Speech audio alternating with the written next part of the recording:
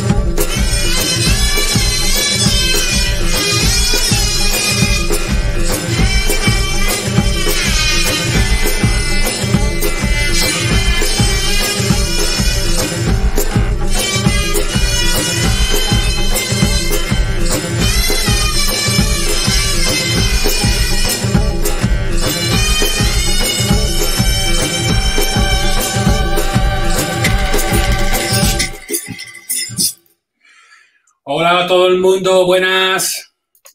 Hello. Hello. Hey. Here we are. What happened to you? What happened to you? The barbers are still closed in Scotland. Finally, I can see the barbers opening soon. Yeah. I thought about doing something special for our last party, Rafa. But you never tell me. But I should have dig out my weeks from my acting days. No. Well, how are you? How was that week? I'm good. It's a mixture of feelings. It's been a long process, so we're all in the team somehow wishing to, finish and have a break. And at the same time, it's a very special one, obviously, because of the level of the guests we have, because it's the end of a beautiful 13-week journey. So it's a mixture. Very excited. So it can really go. It can go really wrong today. It can go really wrong today. Well, let's hope it's not. And yes, we have here our friends having to connect. Fantastic. And as usual, I'm here doing 100 things at the same time, which is the best formula to really not getting it right. Not do any in the right way. So yes, a crazy week of watching films, etc. I think we have both with David watched the whole catalog in Huesca's short film festival that was online. Some gems, some beautiful short films, some polemic ones, at least internally. Oh my head.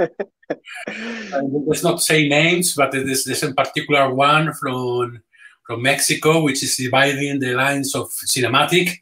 It's that time of the year that the programming team watch intensively a lot of short films, and we decide what we're going to show next year. And it's been an intense week in that front. We've watched a lot of short films. Yes. Those were the days when we could watch the films all together in my bedroom with a projector and then argue in the flesh. Yeah, Chinese food and all that stuff. But here we are. Arguing through WhatsApp is not quite the same. Nah. Insulting you in WhatsApp is not the same. Your taste is disgusting, Rafa. It's not the same that, face to face.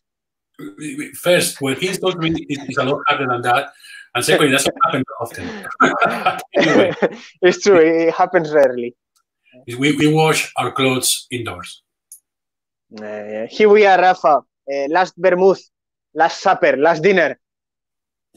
Last supper, well, no, it's not. It's just a break. I mean, CinemaAttic traditionally has done the last push in June. We are always, every month we are on. And then July and August are months to give my sons, for example, the chance to have an early memory of their father, no? Why? Well, today's Father's Day. Happy Father's Day, Rafa. Yeah. Twice. And yes. We normally close August. You remember we used to open, but it was too difficult to get an event to kind of market it or communicate to people when there's such an avalanche of events in Edinburgh. And it was a good time to just catch up with programming, catch up with family and friends, go on holidays, things like that. So this year is not going to be different. The first date we have for In the Flesh, using our friends Alan Cody's wording, is the 27th of August, where if everything goes as it seems to be going, we'll have the chance to have some sort of event with obviously all measures in place and that. And we will show the... I get nervous when you say, you know, I get nervous, hopefully. Oh, I've seen, did you see the post from El Doré in Madrid, from the Spanish Filmothèque, where they put the ilusos from Jonás Prueba, and the team were there, and then they have a shot of the audience, and they have this partition, so there's two lines where nobody can sit, one yes, two no, and still they sold out the few tickets they could sell. And it's a way to come back. It's not the idea, but it's the way we can do it. It's a funny one because having your my perspective, you have one eye in Spain and one eye here, and obviously Spain is a few weeks ahead in terms of reopening cinemas and finishing the lockdown. We got the news at the Picture House and what's the other one, the big one, the Omnis and all this. They reopen on the 12th of July. That's just over a couple of weeks away, and they obviously they've been advertising all sort of security safety measures that they will observe, which is obviously needed for this kind of situation. But they will open. They will open all the screens, all the cinemas across UK. The more commercial ones will open on the 12th. The independent ones have different, obviously, financial realities, staff realities to meet. But we are looking forward to hear news from the likes of Filmhouse, GFTs, CCAs, see how they can manage to get that together and come back. And with that said, when we started, Rafa, back to the, you know, the Cuarentena. When we started, did you thought this was going to last 13 weeks and we were going to survive? Well, so we were going to fall somewhere. Of the Lord of 1861, what was? I don't remember. There was a young Haley fellow when we started. It's been a long run, eh? It's been a long run. It felt it was going to be a lot easier. We said it was going to be, you know, a selection of 90. We kind of ended up showing 92 films, but it's been thrilling. For us, you know, to think on a 13-week long program and, you know, a collection that is at the same time, it feels like there's a lot, you know, 90 short films, and still we feel each of them is a small, great film that should be reclaimed, rewatched, re-celebrated, and we're so happy, I guess, just to be able to finish, to offer these 92 films, to share them with people, to commend them. So yes, yeah. It's amazing as well. It's like a reflection on the state of the short film industry. You know, because we have shown 92 films, and by no means that is a comprehensive selection of what has happened along the last. Thank you. Well, I mean, there's so many films we haven't been able to show. You know, one that it really hurts me not having shown, but for different reasons, because it is still doing the circuits. Others are behind a payment wall, which is fair enough, because they are great pieces of art and they deserve to be valued as such. And others that basically the owners of the film have other plans for them. So it hasn't been easy to do these collections and choose so many, and that is a reflection on the quality of the output and the quantity, you know, of quality and the quantity of the output in the short film industry. So, hey. This is me playing a little bit with the camera. No, you're playing with your head. Ah, right. Here we go. Just making sure I got battery until Monty and Vigalondo come in. Yes. Look, I have this now. There you go, technology, cutting edge technology. It's the last Vermut, and I couldn't imagine better guests, no, to finish right on a high. than these two that are so close to a basic short film maker to understand Spanish short film history in the 2000s, like Monty, and a wild pop icon filmmaker like Nacho Vigalondo.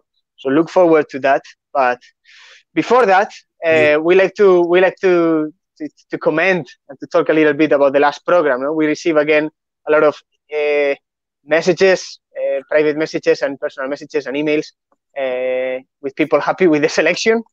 So let's run through it if you like the idea. Before that, we think, I mean, this is our Cuarentena cinematic, which is a consequence of the coronavirus situation. And it's also, it was going to be a celebration in the flesh of our 10 years as CinemaAttic. CinemaAttic is a platform that has been running for over 10 years now, and it was set to promote Ibero-American independent cinema in Scotland. We have managed to take it beyond Scotland, and that's great.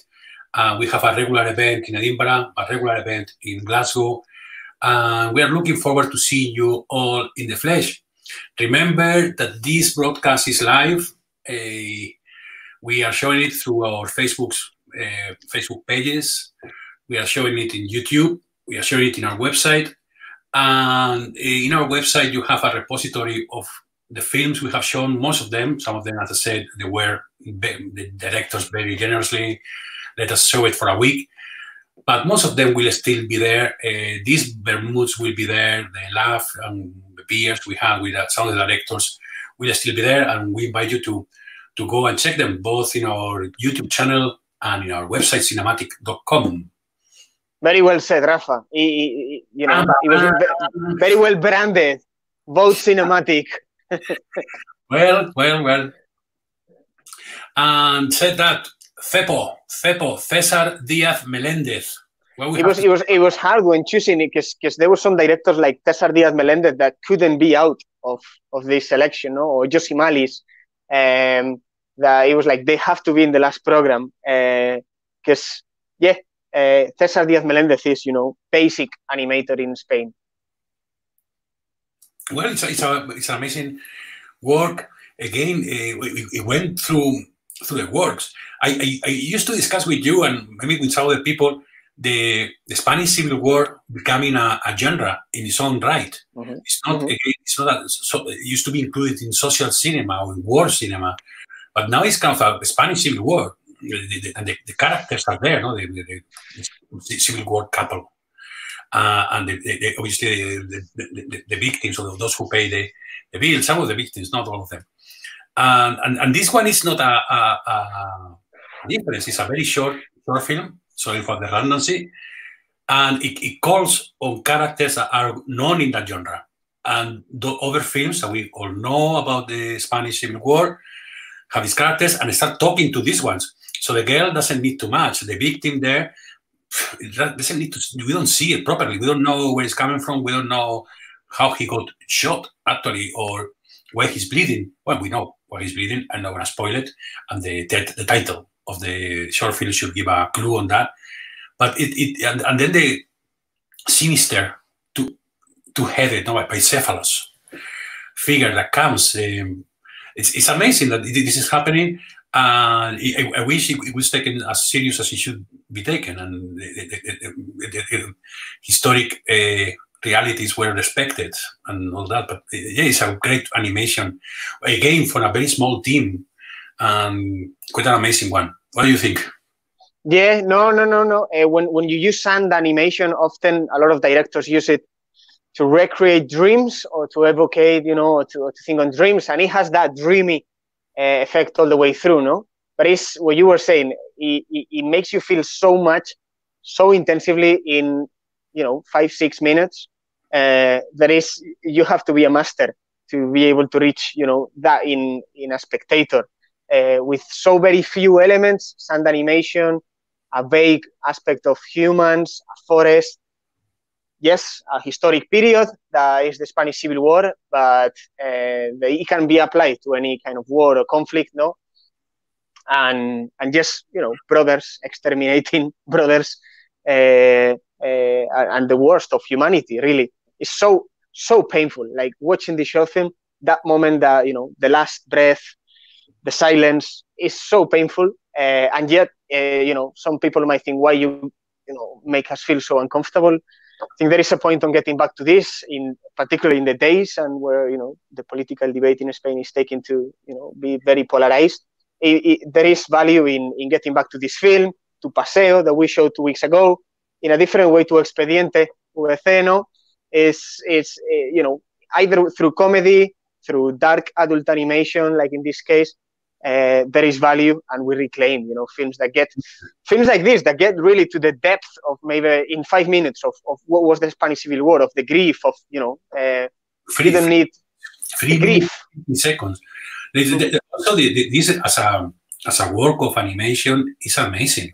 There are many things: the transparency of the eyes, the feelings coming out of the faces.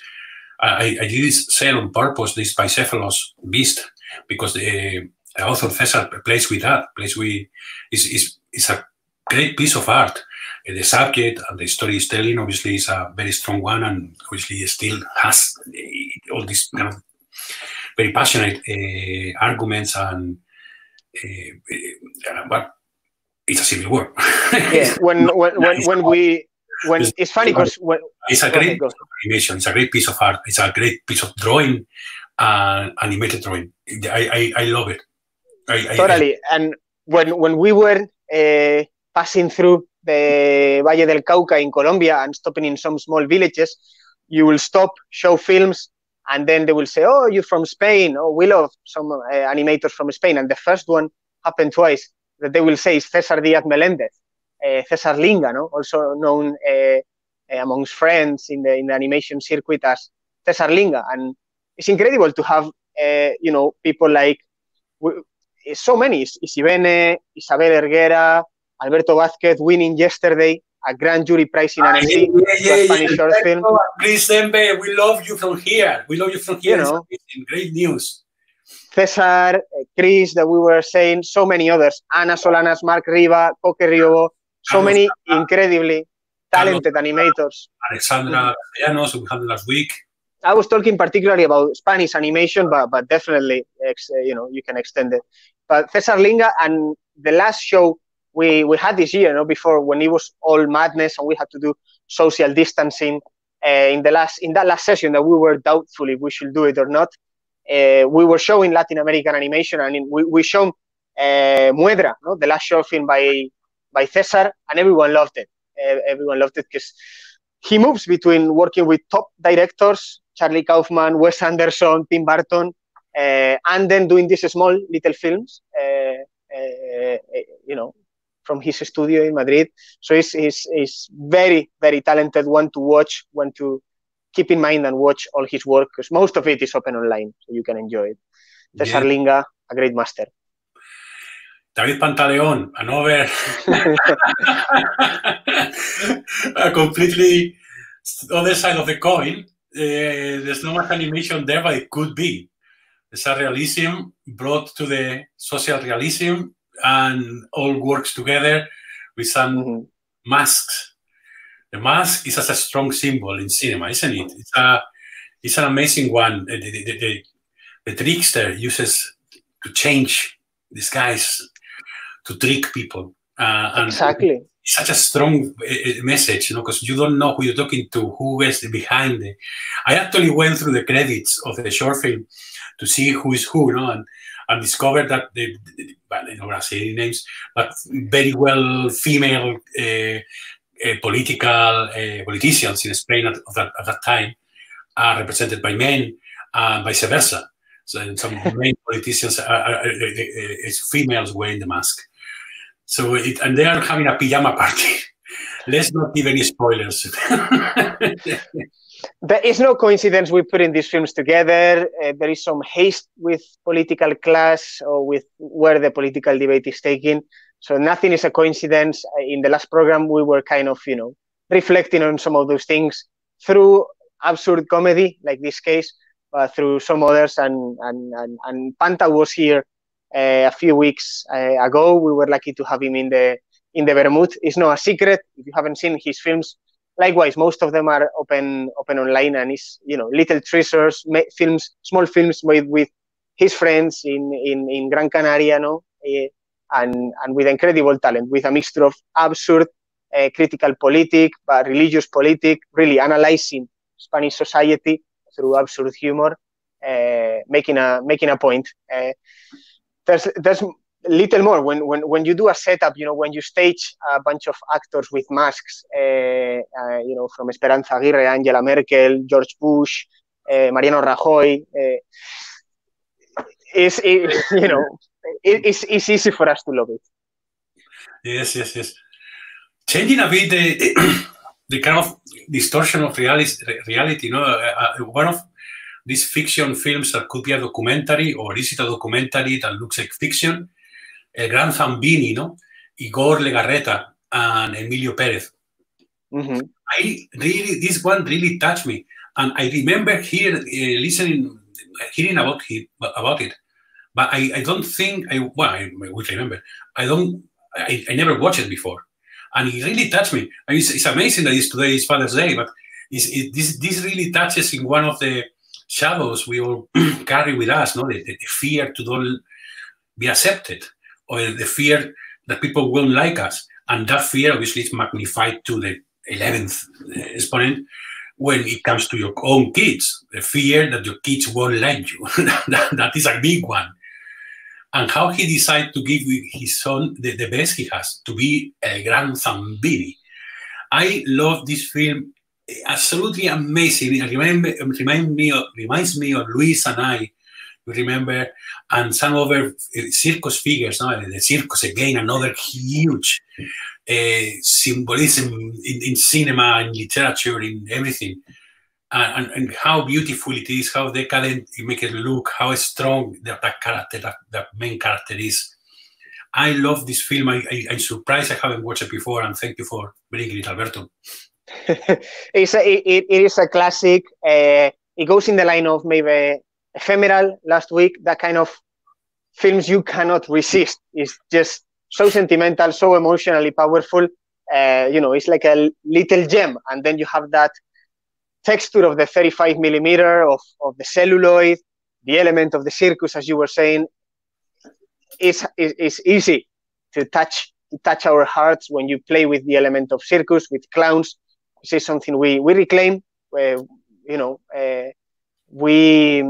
or in recent times, no, payaso has like negative, or to be a clown has like negative aspect when you call a clown to someone, and we're totally the opposite. We reclaim, you know, that they should be central in any society. Nosotros somos unos payasos. We're nothing that payasos, and with the excuse of films, we have our own little circus. So any film that touches on that, you know, is very much akin to our taste. I choose to have a flying circus. I think that's the best circus of all. Exactly. No. What can you say exactly of the relationship? You know, the ending, so emotionally powerful. Yeah. What a reward. And well, yes, touching on comedy and clowns and that. This was the next film, no? The Expediente WC, Water Close. Expediente Butter. Expediente Butter. Yes, because in Spanish, the water close, the close was lost, the water obviously is butter. And that's how they spell it, with a B. And Arturo Ruiz Serrano, this touches on, again, it's not Civil War, but it could be the last, you know what I mean, sparks of Civil War, no? A coup that was in Spain in 1982, the 23rd of February, 1982. I remember I was a kid, but I was already alive and well, hanging around. And I don't know if the treatment that they give it to in this film is the most adequate, but it's always good to laugh about serious things. You know, it kind of clears the air and make it feel a lot more manageable, a lot more something you can deal. And the thought of Tejero, no, Civil War general, discussing the speech he's going to give in the parliament after taking it over, in the quarter close with a couple of friends, with a couple of colleagues. It's just hilarious. It is, I mean, the failed coup d'etat, the 23F, no?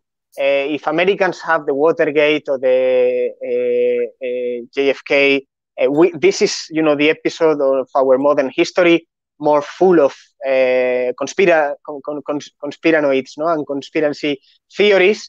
You know, there's a lot of literature from Cercas, An Anatomy of an Instant, to, you know, parodies and mockumentaries and fake documentaries like the thing that Jordi Évole did with Salvados, Operación Palas, about 5 years ago. But earlier than that, Arturo Ruiz Serrano was doing, you know, this theatrical comedy, maybe fictionalized, maybe very real. It's well known that you know, the Congress that day was a circus in a way, and you know, no, it was a strangely coordinated coup d'etat, and very strange things happen, and you know, there was no clear direction. So it's a fiction, but we like to think that maybe, you know, something closer to that happened. There was a thing that used to be said in Spain in those days. It was the noise of swords, ruido de sables, and that was a term to refer to the army being unhappy with what was going on. And obviously 82 is not so far away from 75, when Franco dies, when the regime finishes after 40 years.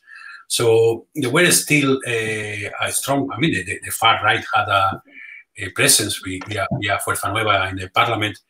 And there was still a desire by many people to come back to the old days, to another army dictatorship. And obviously, this was a key point as well. From that point onwards, it was clear that there was no way back. And there was still Adolfo Suarez, the first prime minister of this democracy. And it was great times. I mean, it's funny we are showing this film when the far right in Spain is been celebrating the memory of another general, but this from the army, you know, from the Civil War, in Estrillas, which was killed in a terrorist fight. It was quite a well-known far right, very loud supporter. And we are showing this one, which is obviously some of those supporters of that point of view won't find it funny on the slightest.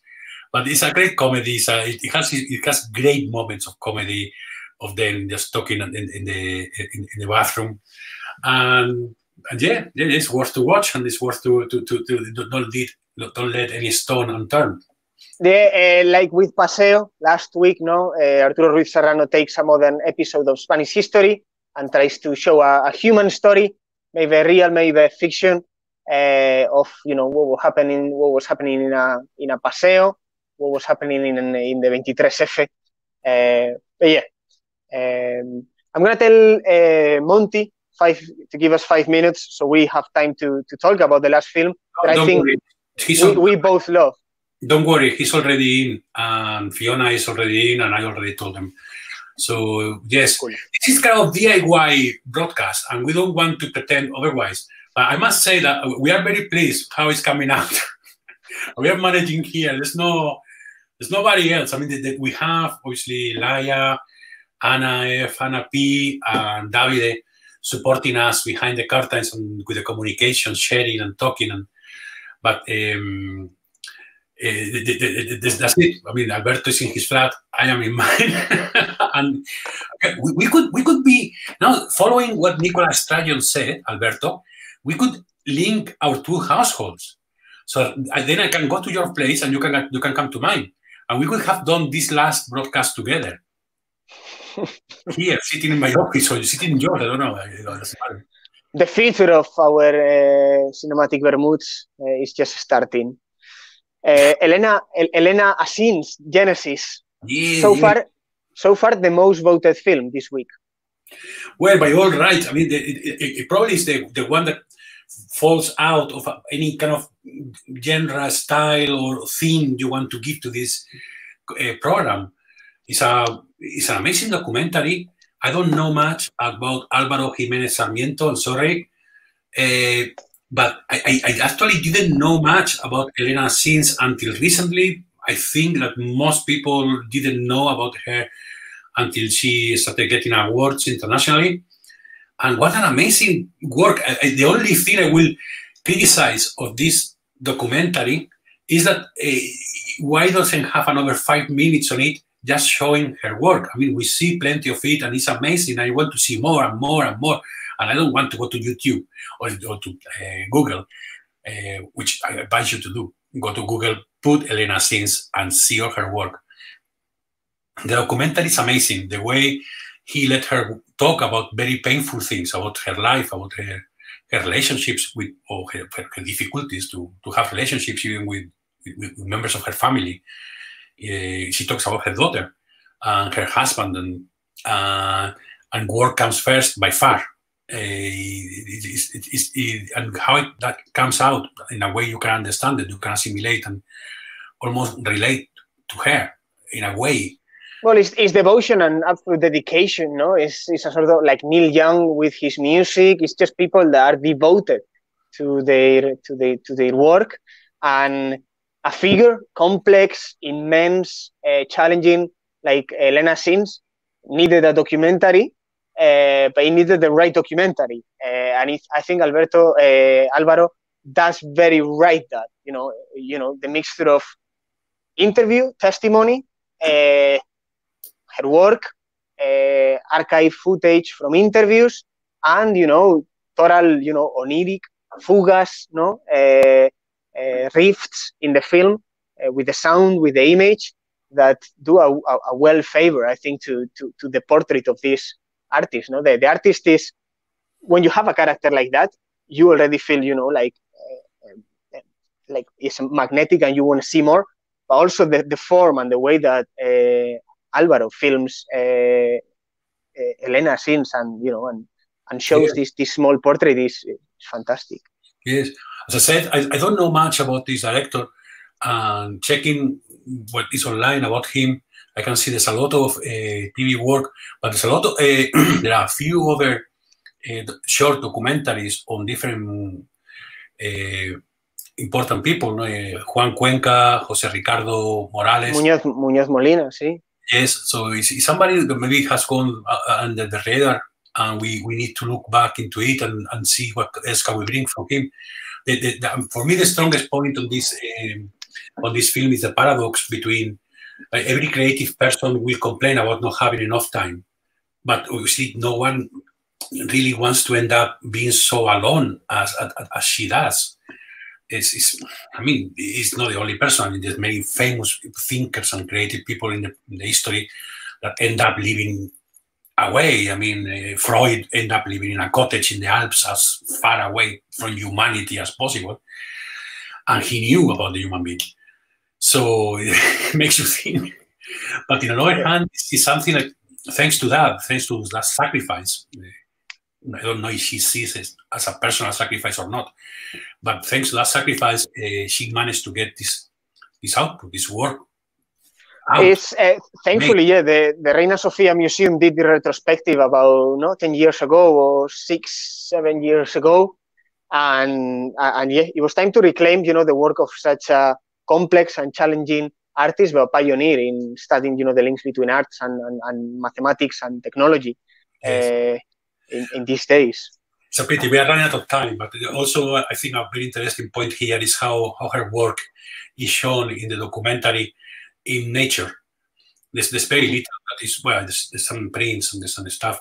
So, but the stronger one, the one that spend more time on it, is shown in the middle of this forest, isolated, away from people, and some of them include the audio element of the piece is important, and there's a very strong message, no, of an audio being played on a remote, isolated place. No, it's I love it. I really think I agree with those who are voting for this short film, together with El Corredor and sorry, I can see Monty's face in the waiting room. It's the strongest work we have this week.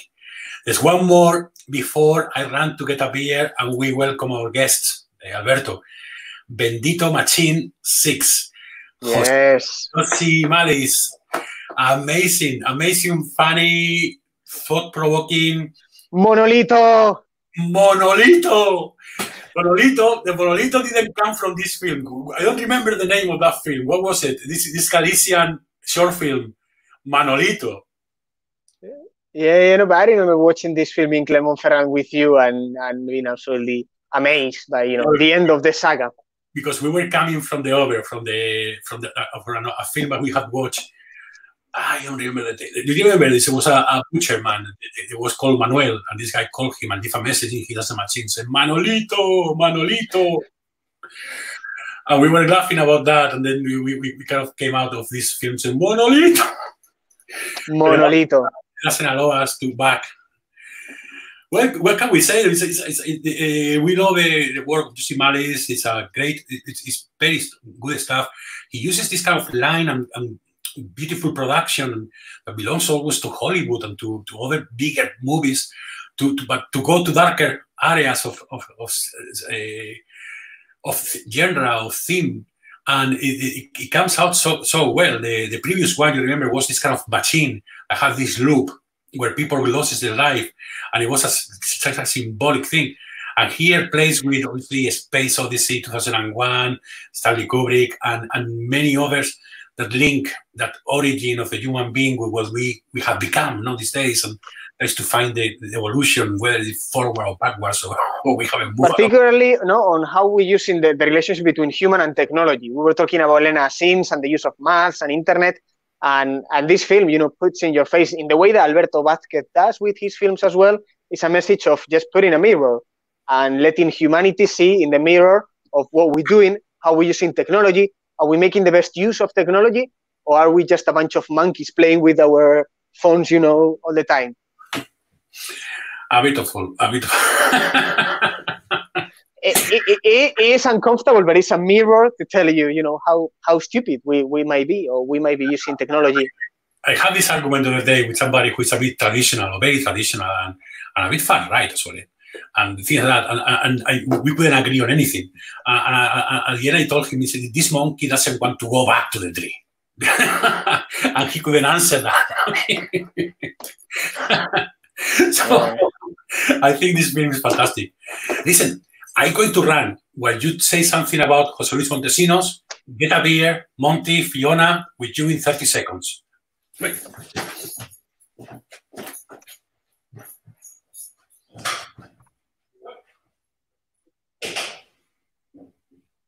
Here we go. Well, I'll do a wee intro while Rafa is away. Monty is a key, a relevant figure. We were reclaiming the work of the Alendas, we were reclaiming the work of Pedro Collantes, Esteban Crespo, Tony Bestart, a generation of directors that it's impossible to understand Spanish short films without them. And Monty belongs to that heaven of that group of basic filmmakers to understand the 2000s in Spain. Born in Tarragona. I don't know, Rafa, if you were planning to do the intro, or am I anticipating? That doesn't matter. We are well known for stepping on one another's shoes, and this is not going to be the last time. Tarragona, born, Monty, engineer, director, screenwriter. He has directed several short films. We know him for the extensive and the quality of his short film career.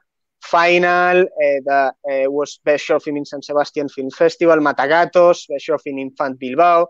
La Historia de Siempre, one of our favorites with more than 130 awards. And then El Corredor, the most recent one that received the Goya Award. He was nominated to the European Film Awards. It was an absolute success across the globe.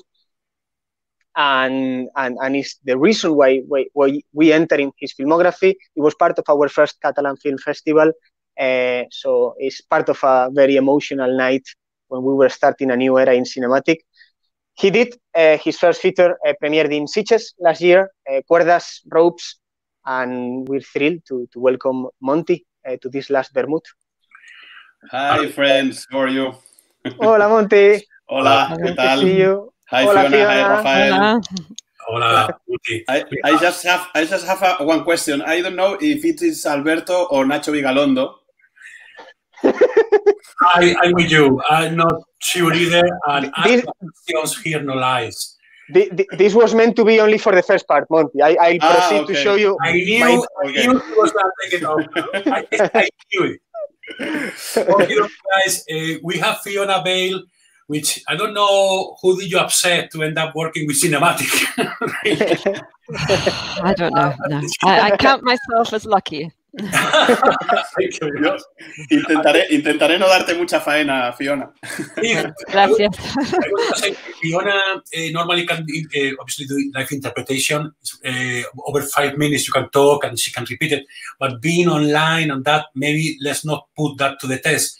If we can do answers 1 minute at a time and then continue, and she will translate into English. And if you don't understand what we are saying, because after 25 years in Scotland, I still speak like with a heavy Valleccan accent, but just, she will translate into Spanish.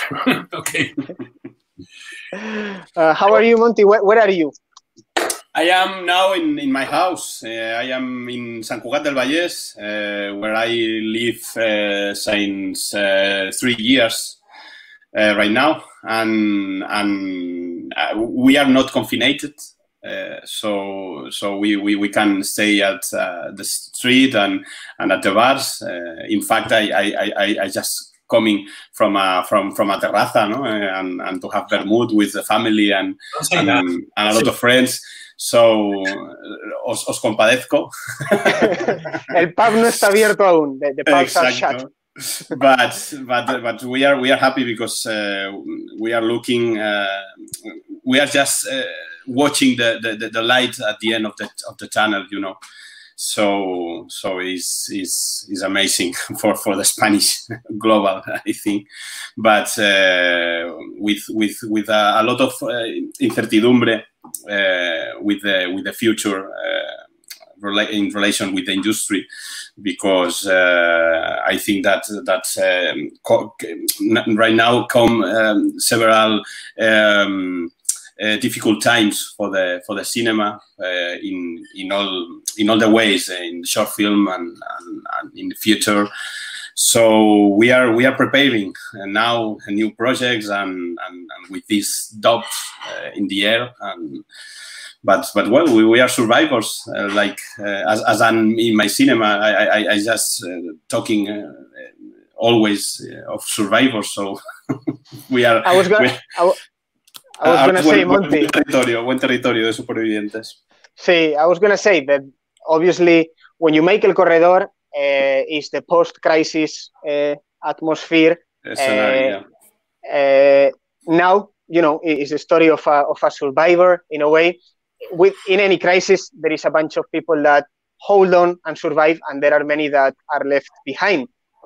Probably what we are coming, no, I don't know if we're going to need more films like The Runner or more characters like the character in the Runner, but it looks like after this quarantine, no, more stories like that will be needed. More stories about survivors. For sure. I think that in the future there will be a lot of stories about the confinamiento and about the people in their houses and independent movies and platform movies. A lot of movies basadas en el confinamiento. Voy a seguir en español porque yo creo que va a fluir un poco más, Fiona, ¿vale? Sí. De hecho, la mayoría de gente que tengo alrededor siempre tiene una historia acerca del confinamiento y la tiene en mente o la está escribiendo o la está llevando a productoras. Hay un montón. Nosotros hemos intentado alejarnos un poco de este tipo de historias en un futuro, porque preveemos que va a haber bastantes. De todas maneras, en mi caso, hacer cortometrajes o historias sobre crisis es un poco circunstancial. A mí lo que me interesa es más que la temporada de la crisis, es el tipo de personaje que eso genera, ¿no? Entonces, en mi caso siempre pues, me ha obsesionado mucho el mundo de los supervivientes y a partir de ahí pues hemos tratado muchas historias, no solo en el corredor, ¿no? Sino ya desde el principio, el final, donde hablábamos de un tipo que escribía cartas de suicidio a gente a la cual no le salían, básicamente, ¿no? Ya sea porque no sabía escribir o ya sea porque quería contar con alguien con más talento, ¿no? Fiona. Yeah, I know a lot of people who are working on stories relating to the quarantine. So they're sort of, working on characters or they're, working on that theme. Personally, I'm going to try and move away from that because I think there'll be quite a glut of these sorts of films. On my short films, I do look at crises in people's lives, but it's more circumstantial. What interests me more is the actual people and survivors, especially. For example, in The Runner, that's what I deal with, and there have been other situations in my work where I've dealt with this theme of how people overcome crises, including even suicide. Yes, well, let's hope it doesn't get to that. El Final was a very strong film on the idea, on that subject. Somebody feeling that people will need a suicide letter, and this needs to be good enough, as is the signature. The one who signed it will care of the reaction of that letter after he's gone, no? But then this theme of losing gets more sophisticated. When you get to La Historia de Siempre, it's amazing. I mean, it got me completely. You got me. I was believing on this man having a conversation with his wife, and I would have given him, I don't know, 1, 2 euros or 5 euros if I had been in that bus.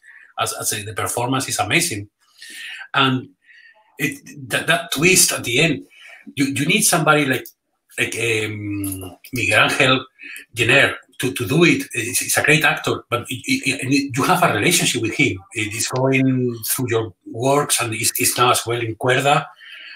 Is the actor making the script, or you made the script because you count on this actor to do it? How that works? No, Miguel Ángel is a great partner since de Historia de Siempre, ¿no? Pero normalmente en todos los trabajos yo sí que siempre me he ocupado del guión y luego ya sí que ha entrado Miguel Ángel a poner pues su grano de arena, porque La Historia de Siempre o El Corredor pues no serían absolutamente nada, ¿no? sin su aportación.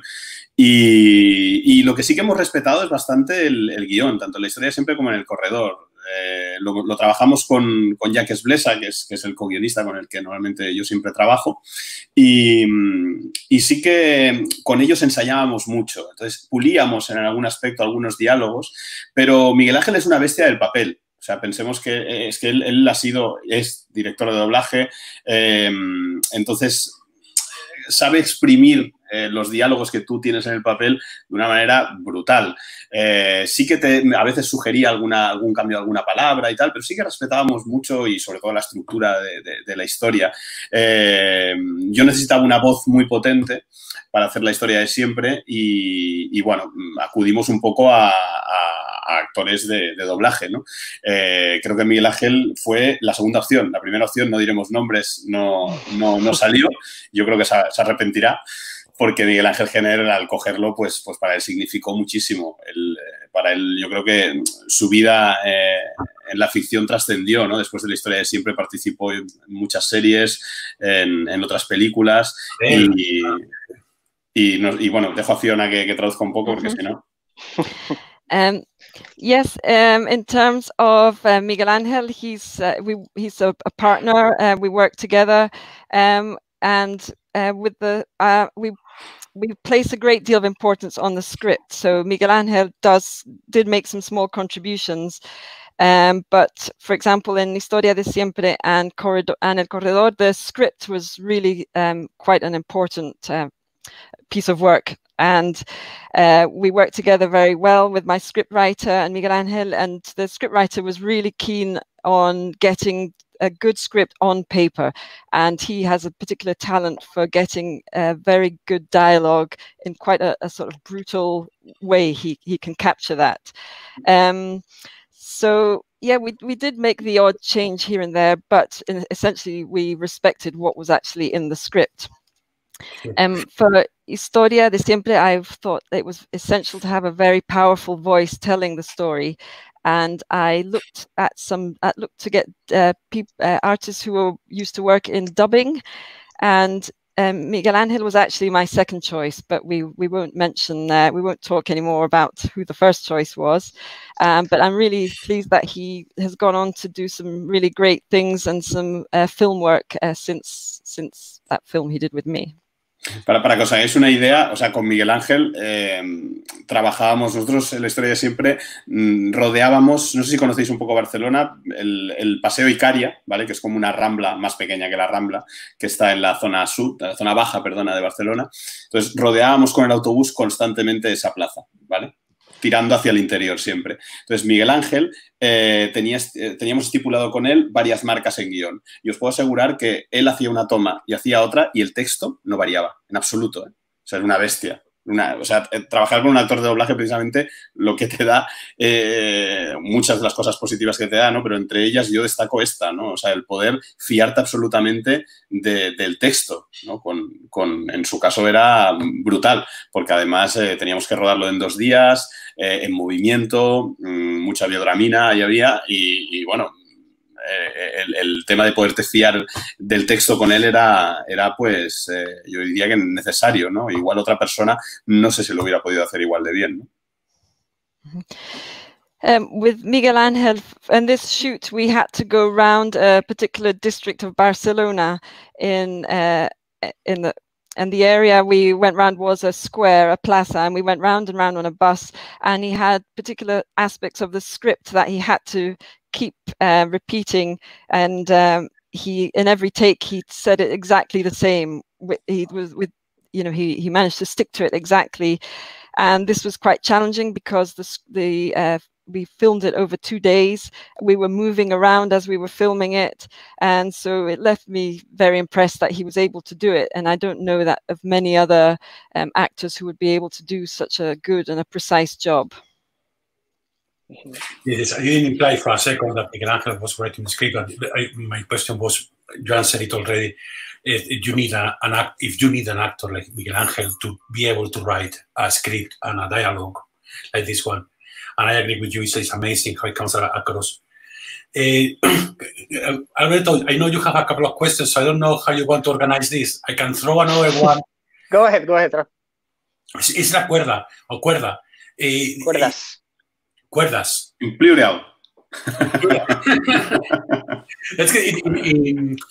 In English, it was called prey. No, in the American version is prey. Presa, ¿no? Sería. Pero the English version, because the film, I think that the distribution in UK and in Ireland is going by Smart Doc distribution, yes. and the title is Rose. The English title is Rose. Then we have the Russian title is... es curioso ver cómo ha ido cambiando en todos los países. The Russian title, I think it's Rabia, angry, ¿no? Sería.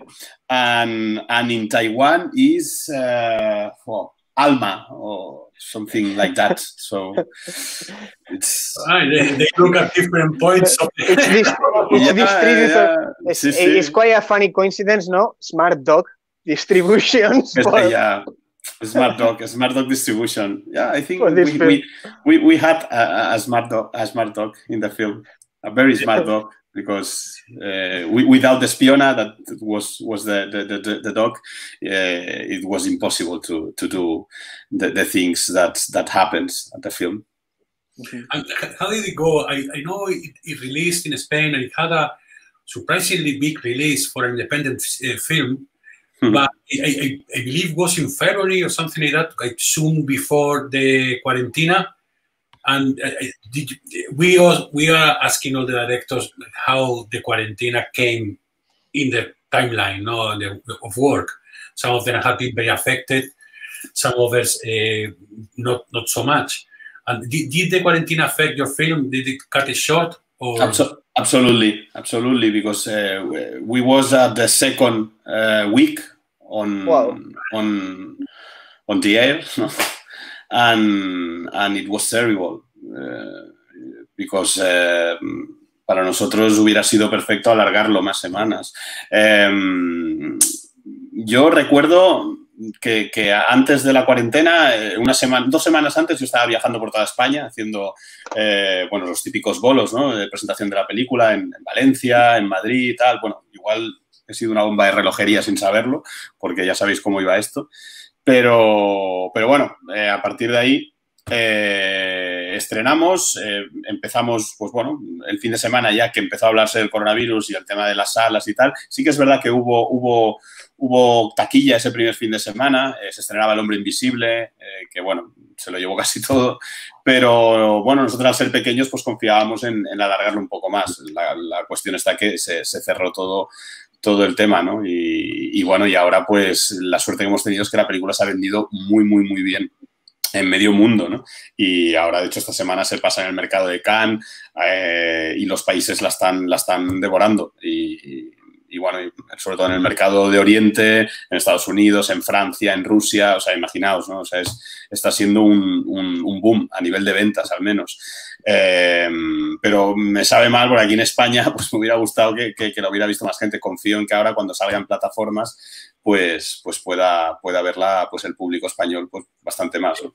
So is that what? Sorry, Fiona. Yes, the virus did affect it. I would have liked to have had a longer run in cinemas, and that wasn't possible. Just before the quarantine happened, I was traveling all over Spain, in Valencia, Madrid, doing promotions, and we did started as the coronavirus kicked in. Obviously, the cinemas closed. Some films were still showing, but these were mainly big kind of blockbusters, and it's much harder for smaller films. But it has actually been selling really well all over the world. After Cannes, we've also been selling well in the Far East, in the Russian market, in the US. It's unfortunate that I would have liked it to have been shown more in Spain, but hopefully as it's released onto different platforms, more people will get to see it in Spain. Is that what's left? There's no, I mean, nobody probably can answer this question, but once the cinemas have reopened in Spain now, or are reopening as we speak, and there's no answer to this, but how can you get a film back? For example, we were talking about Las Letras de Jordi, and that was one of the films that was going to be released the day the Cuarentena started. And it's now been scheduled to be launched again. Do you have the option to really go back? Yes, you have the option, but you need a campaign of marketing and a campaign of distribution that we haven't money to do right now. So it's difficult because you can return to the exhibition, but without guarantees of if the people who know that your movie is on the cinema. So it's complicated. It's complicated. We prefer right now to be at the platforms because I think that is the natural way of the movie, because it was at cinemas. Unfortunately, with the coronavirus, but right now, 4 months ago, was the release. Right now, I think that it's the time of platforms with our movie, at least. It will be great be at cinemas again, but we have confirmed several festivals here in Spain, like Roda de Bará Festival or Bilbao, fan of Bilbao,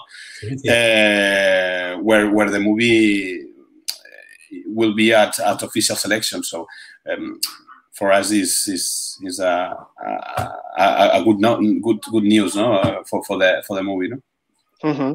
And we're talking about Cuerdas, obviously Ropes, your last film, which has a lot of limitations. In a way, it's a story of a confinement. It's a story that happens, with several limitations. Mm-hmm. And you were saying that you're trying to stay away from stories about confinement. But I don't know if these 13, 14, 15 weeks and what's been happening to our bodies, to our minds, has been affected the stories you're planning to tell or the way you're planning to tell them. No, bueno, a ver, esta te la voy a responder en castellano mejor. Mira, yo con Cuerdas, evidentemente nosotros, la realidad supera la ficción, o sea, no podíamos prever que se liaría la que se está liando, ¿no? En absoluto. Es una historia que viene trabajándose desde hace 3 años atrás, ¿vale?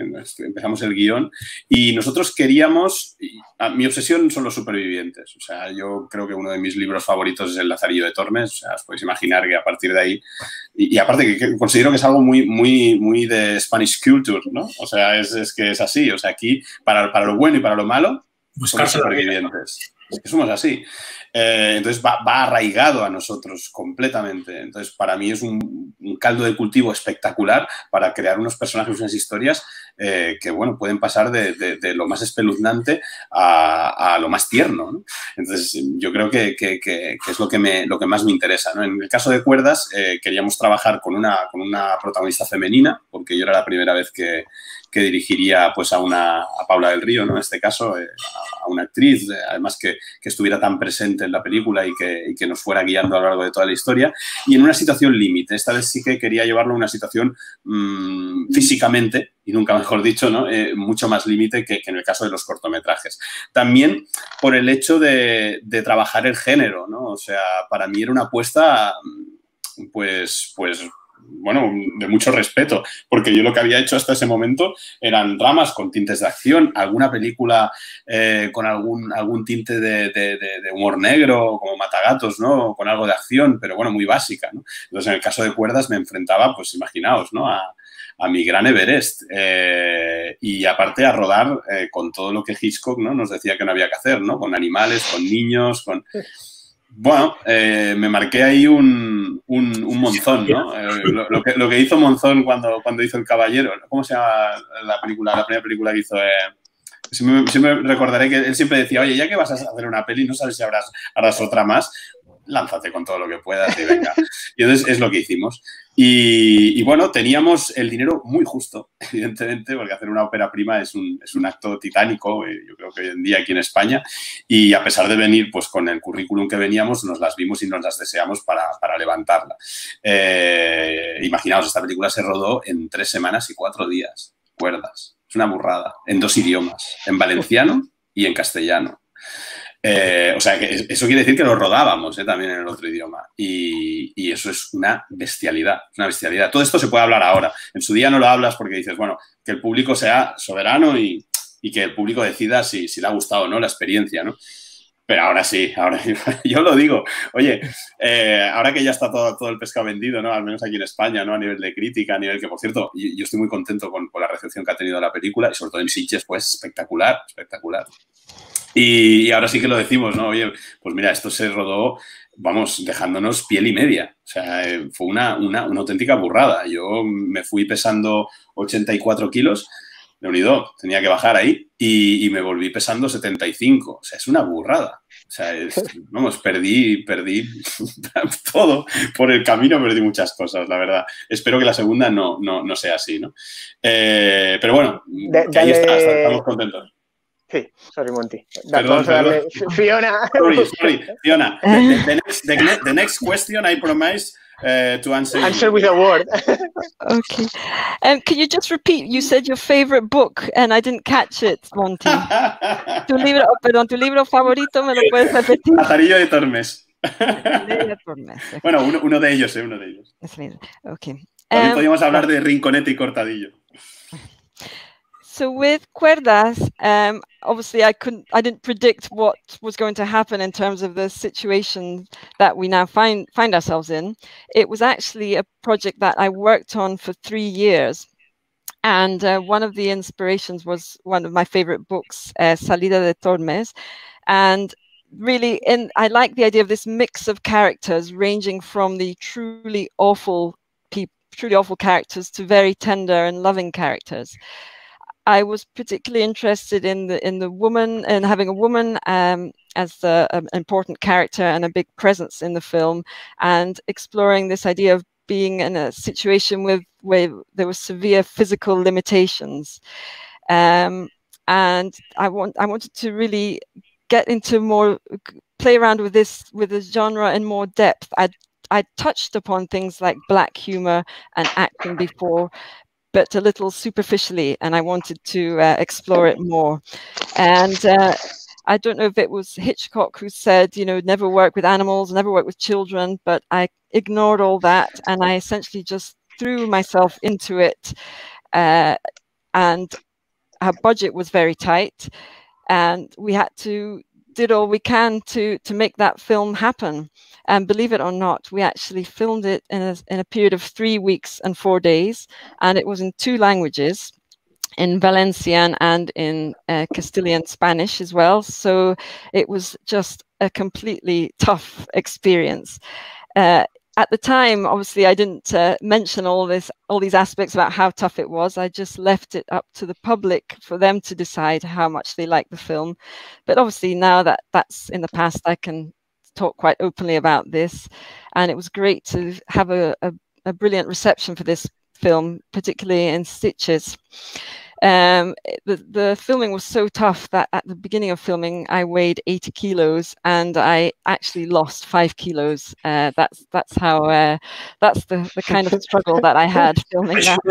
Films, actually. I gained them in that quarantine.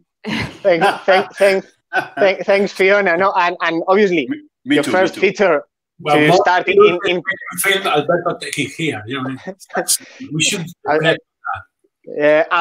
Your first film, and to start with, you know, official competition in Sitges is an ideal, and particularly if you're doing a genre, no, type of film, if you jump in it. Was my first film and in a new genre for me, so it's spectacular. Mm-hmm. And you were saying that you kind of moved from more action or even social realism to genre. When you post this to Arturo, to the producer, he's fine with that. He says, Monty, where are you going? How you work on that? How was the step of writing stories, you know, to a different, I don't know if to say different audience, but just with different tools? Yeah. We move up at the beginning again. I like the survivor stories. So for me, the genre is a tool to explain a survivor story. So in fact, for me, the most important is the character, and the character of Paula del Rio, Elena. And then the tools are in second position, but I know that for do a thriller or a horror movie, you need watch a lot of horror and thriller movies. I'm in love with this kind of genre. You can see. Up, frozen. We lost Monty.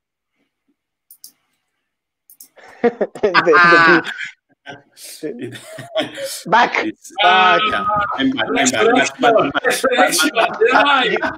You like horror. You like horror so much that make us feel the thrill for a second. Exactly.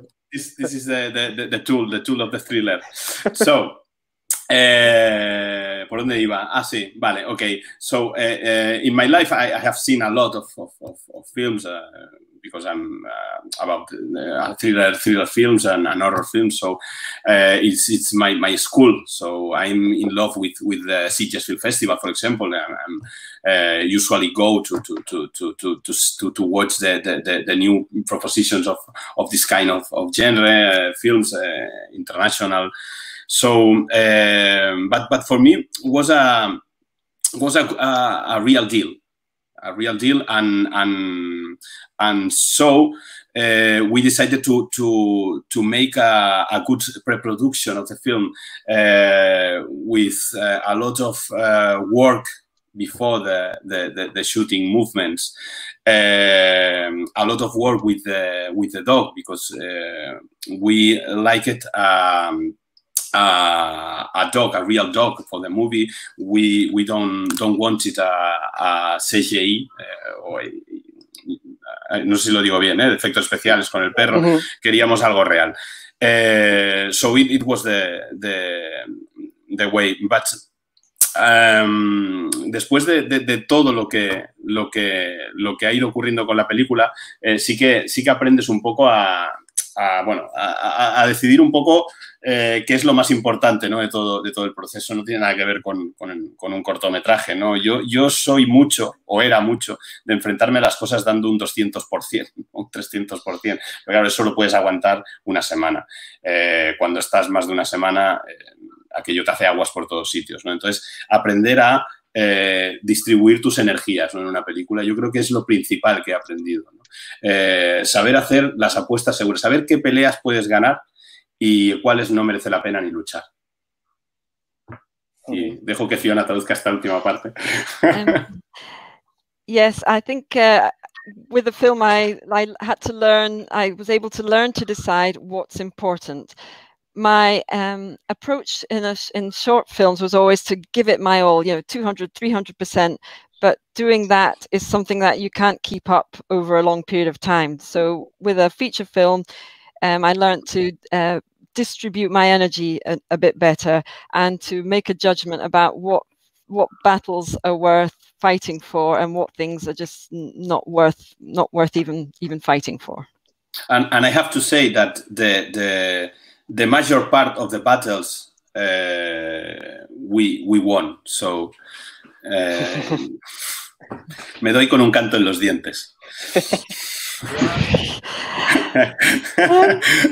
Ahora Fiona, traduce esto. I love, when David Pantaleon a couple of weeks ago was saying arrimar cebolleta, and then someone comes and says, me doy con un canto en los dientes. Maybe I went with a spring in my step, maybe something like that. I left with a spring in my step. Yes.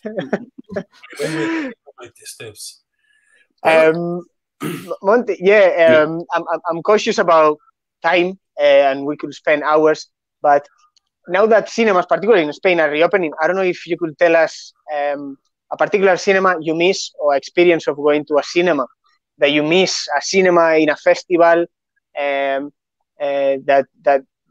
you remember in particular. During with ropes, with cuerdas, or in general in your life, a cinema that you would love to go. I love to go to the cinemas that open my mind in a creative way, and it was in Tarragona. In Tarragona, we had several cinemas that now are disappeared. The Oscars is called one of them. Catalunya 2 in Tarragona, and there were all cinemas with some of them with wood chair, is the mythical comfort. Chair of uncomfortable completely, but they have some kind of magician, no?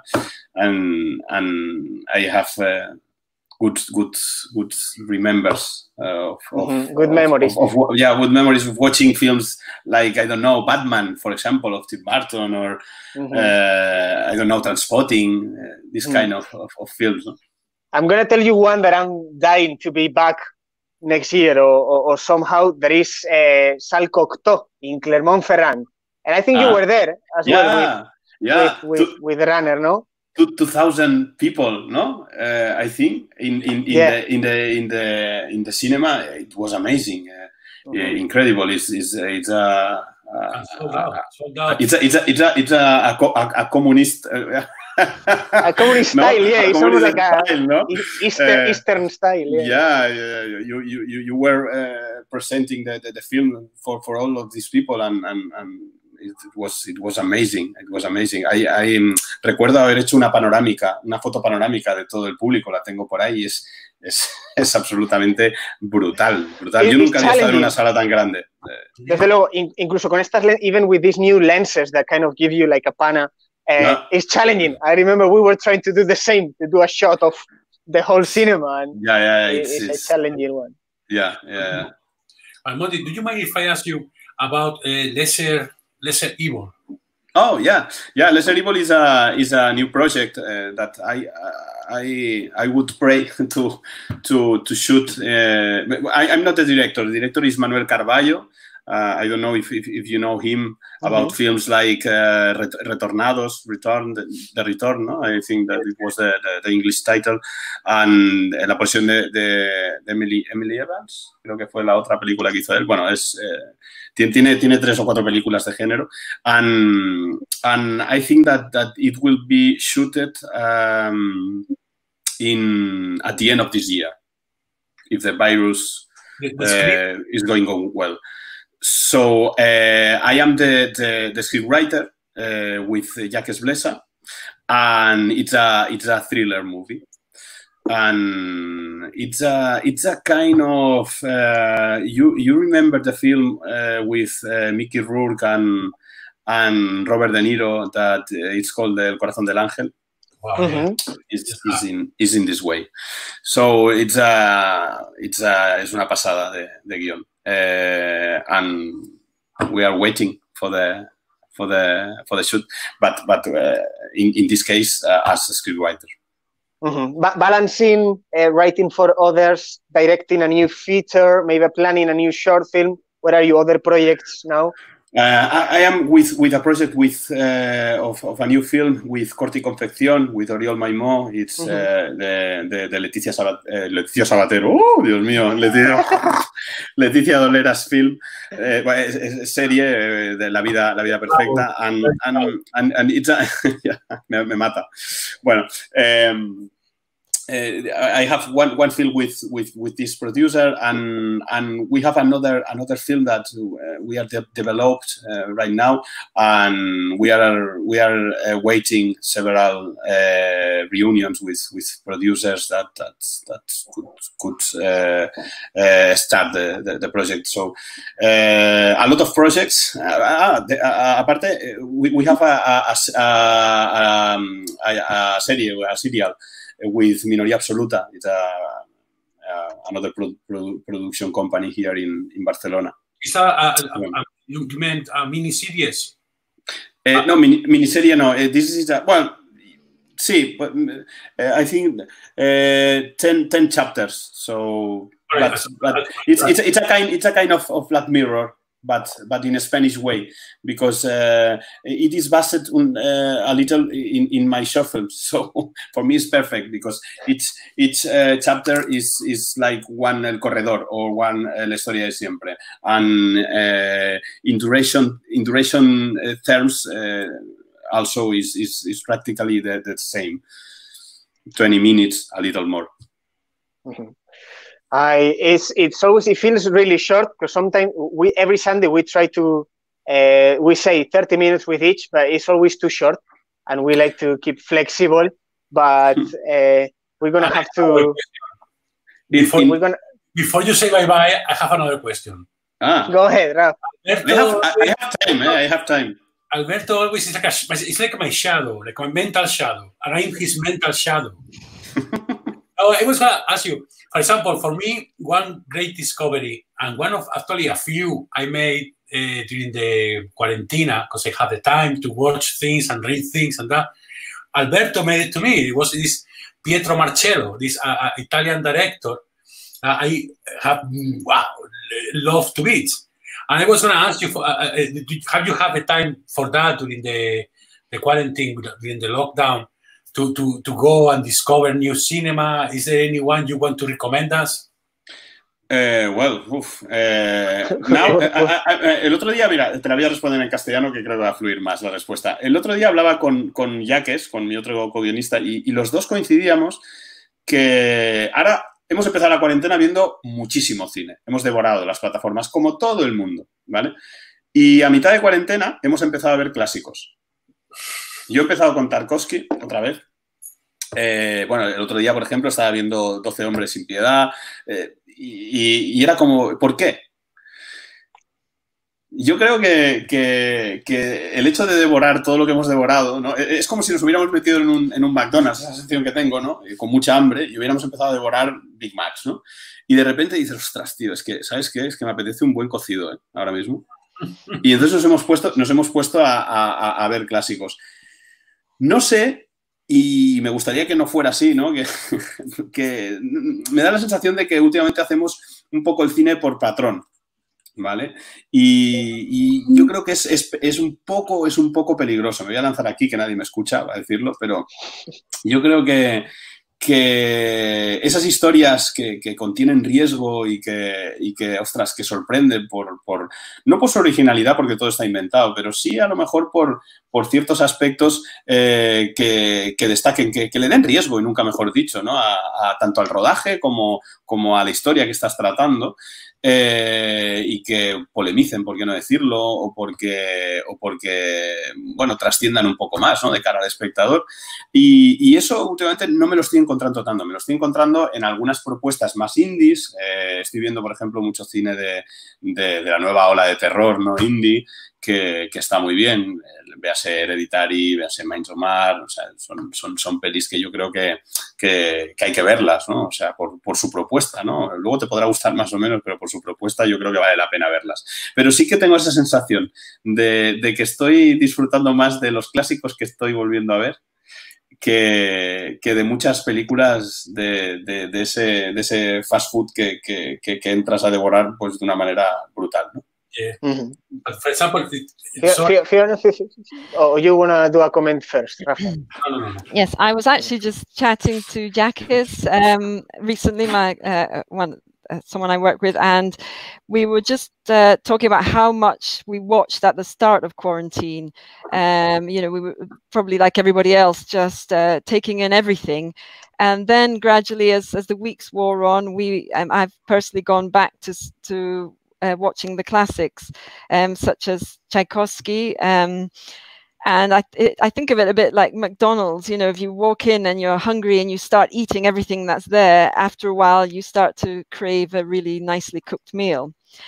I think that sometimes now the cinema is a bit safe, and that there's not an awful lot of risk taking, and it doesn't have to be about the originality of the story being told, but it could be a risk in the way that it's shot, or other factors of the film. Maybe it's saying something that shouldn't be said or we're not used to hearing, and unfortunately I haven't seen a lot of that in films. I think sometimes I've seen it in some indie films, and particularly in the horror indie films like those of Hereditary. But I think they're worth seeing. But I think that's why I've really gone back to the classics. I think you really, can't beat them. It's like cleaning your gaze, ¿no? Solamente por apuntar. Solamente quería apuntar una cosa respecto a esto. Bueno, dos cosas, de hecho. Os he dicho Tarkovsky, pero os podía haber dicho Bud Spencer y Terence Hill. O sea, quiero decir que hay mucho clásico para mí. Pero lo que sí que quería deciros es un miedo al respecto de lo que estáis comentando, que yo, al menos personalmente, tengo, que supongo que es un miedo que pueden tener, por ejemplo, los pintores, ¿no? El miedo a que el arte pues se venda a kilos, ¿no? O sea, que esto se convierta en un mercado en el cual pues va al peso. Exactamente, ¿no? Es que no lo quería decir de esa manera, pero es que es de esa manera. O sea, decía los pintores porque, bueno, hay cuadros que se venden por la cantidad de comedor que me ocupa, ¿no? Entonces, ese es un miedo que yo tengo, y sobre todo al ver que ahora mismo el gran embudo de todos los proyectos son las plataformas, ¿no? Donde todo el mundo va. Estamos hablando de que Netflix evalúa cada día 30 proyectos en España. O sea, es una barbaridad eso. Entonces, bueno, llegan muchísimos proyectos y entonces, pues bueno, existe una serie de mecanismos para decidir si esto funciona, si esto no funciona, o cuánto tienes de esto o cuánto tienes de otro. Entonces, me da mucho miedo el hecho de que eso se convierta, pues eso, ¿no? Una cultura kilos que sería un auténtico peligro. Yeah, yeah. Raf. Yeah. So yeah, I mentioned the problem is mine. The problem is mine, Rafael. It's mine. No, we do it every weekend. We jump on Fiona before she translates. Yeah. In terms of classics, there are really a whole host I could have mentioned there, but I just touched on one. And really, I have this fear, and it might be a fear that artists like painters might have, that you start to measure the value of your work quite crudely, almost like a, you know, by the kilo almost, that sort of crude market measure. And I've mentioned painters having this fear, but I also have that fear. And nowadays, platforms are you know, very important for films. Here in Spain, for example, they say that Netflix has evaluates 30 projects every day, and obviously that is part of that. Then feeds into a decision-making process to whittle down the ones that go ahead and those which don't. And depending on what how that decision-making process goes, it does make me afraid that our culture is becoming measured in quite a crude way. Yeah, and again, we will prefer to be, you know, without a screen in between and maybe with a whiskey in hand. But I really like Monty to share. You do the Scottish one, and I'm here with you know, a sign to your land. I know that Estrella. But I really like, Monty, when you mentioned earlier the connection with Lazarillo de Tormes, because we think that you are one of the genuine storytellers that we have, and we enjoy every film you do. And we hope that without cameras and with a whiskey in hand, we can see you in the near future, maybe here in person in a pub. But in the meantime, it's been a pleasure to share this Vermut with you. The pleasure is mine. We haven't almost not talked about the runner. when you won, friends, I will be here. It was un granito de arena, no? It was one that we've been after to have a wee chat with you, Monty, for a while. So really, really big pleasure to share a little moment of Thank this you, Sunday. guys, because for me it's special, because I know that from CinemaAttic siempre ha habido mucho cariño to my projects and my short films, and I hope with my long films, my futures, my new futures, so and short films, because I'm still working in short films. Yes. You ever and ever I will be working on short films, because it's my cuna. So and thank you for all. Thank you for joining us. Have a lovely Sunday. And thank you, Fiona. I'm sorry about my English, terrible English. No, your English is very good. So nice to meet you. Thank you. Gracias, Monty. Gracias. Adiós. Adiós. Adiós. Okay. So nice. Yeah, thanks, Fiona. Yeah, I think Nacho's gonna go ahead in English. Okay. It's been a pleasure to have you here. You've been with us 13 weeks. Yes, it's been before. I don't know who did José having to be with Alberto and me, but it's great. Thank you very much. Okay, you're welcome. Bye for now. Okay, see you later. And we have another guest coming today, our last guest of this Cuarentena Short Film Festival, CinemaAttic Vermut.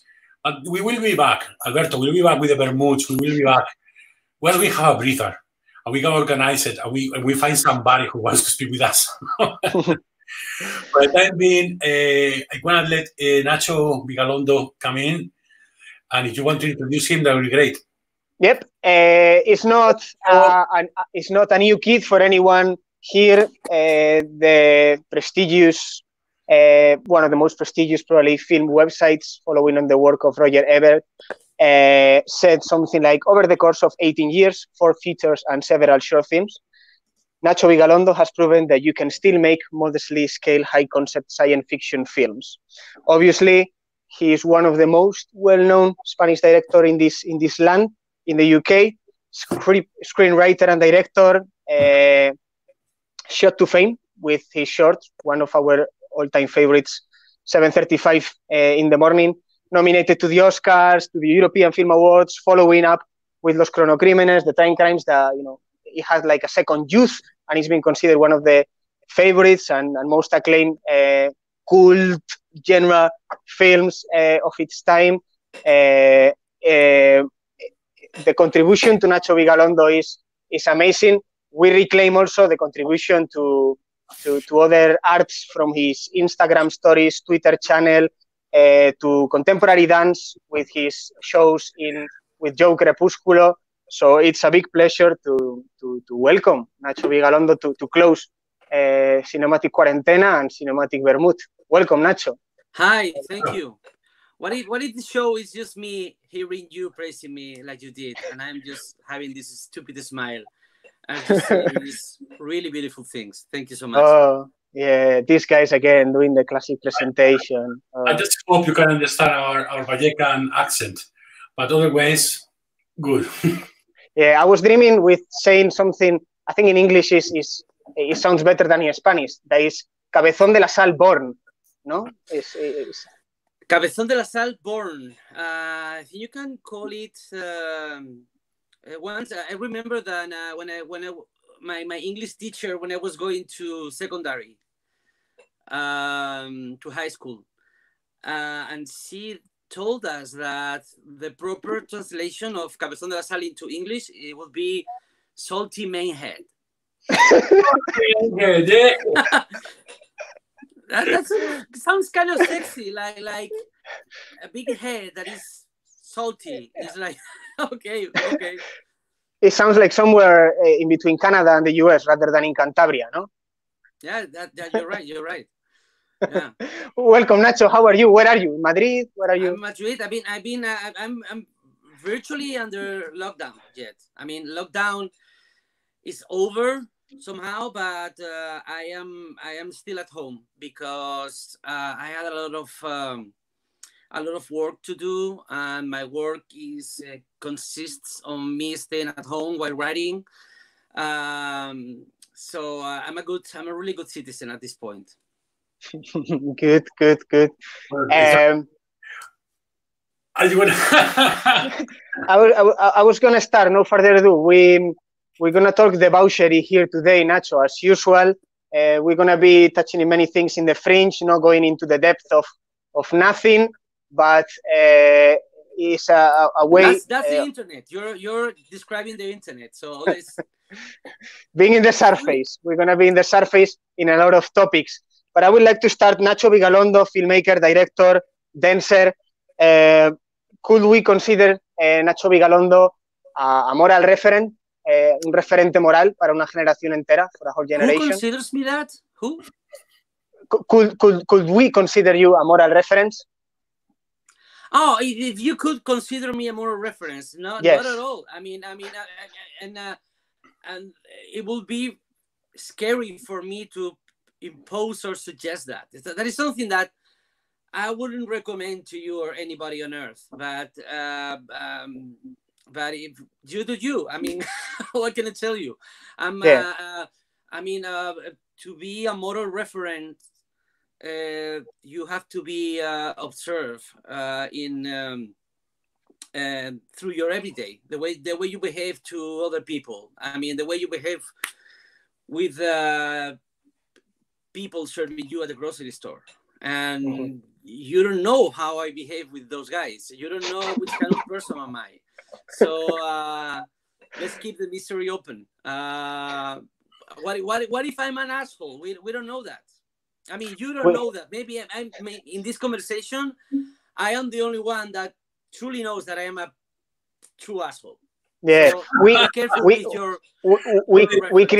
we created the idea of Nacho Vigalondo that is a moral referent for a whole generation or a small cult of weirdos internationally. I don't know. Not just a film reference, but a moral reference. Yes. My whole ethic standpoint and my whole behavior with other people can be a reference for the truth. I don't know. that idea is not coming from me. I just want to be clear of that.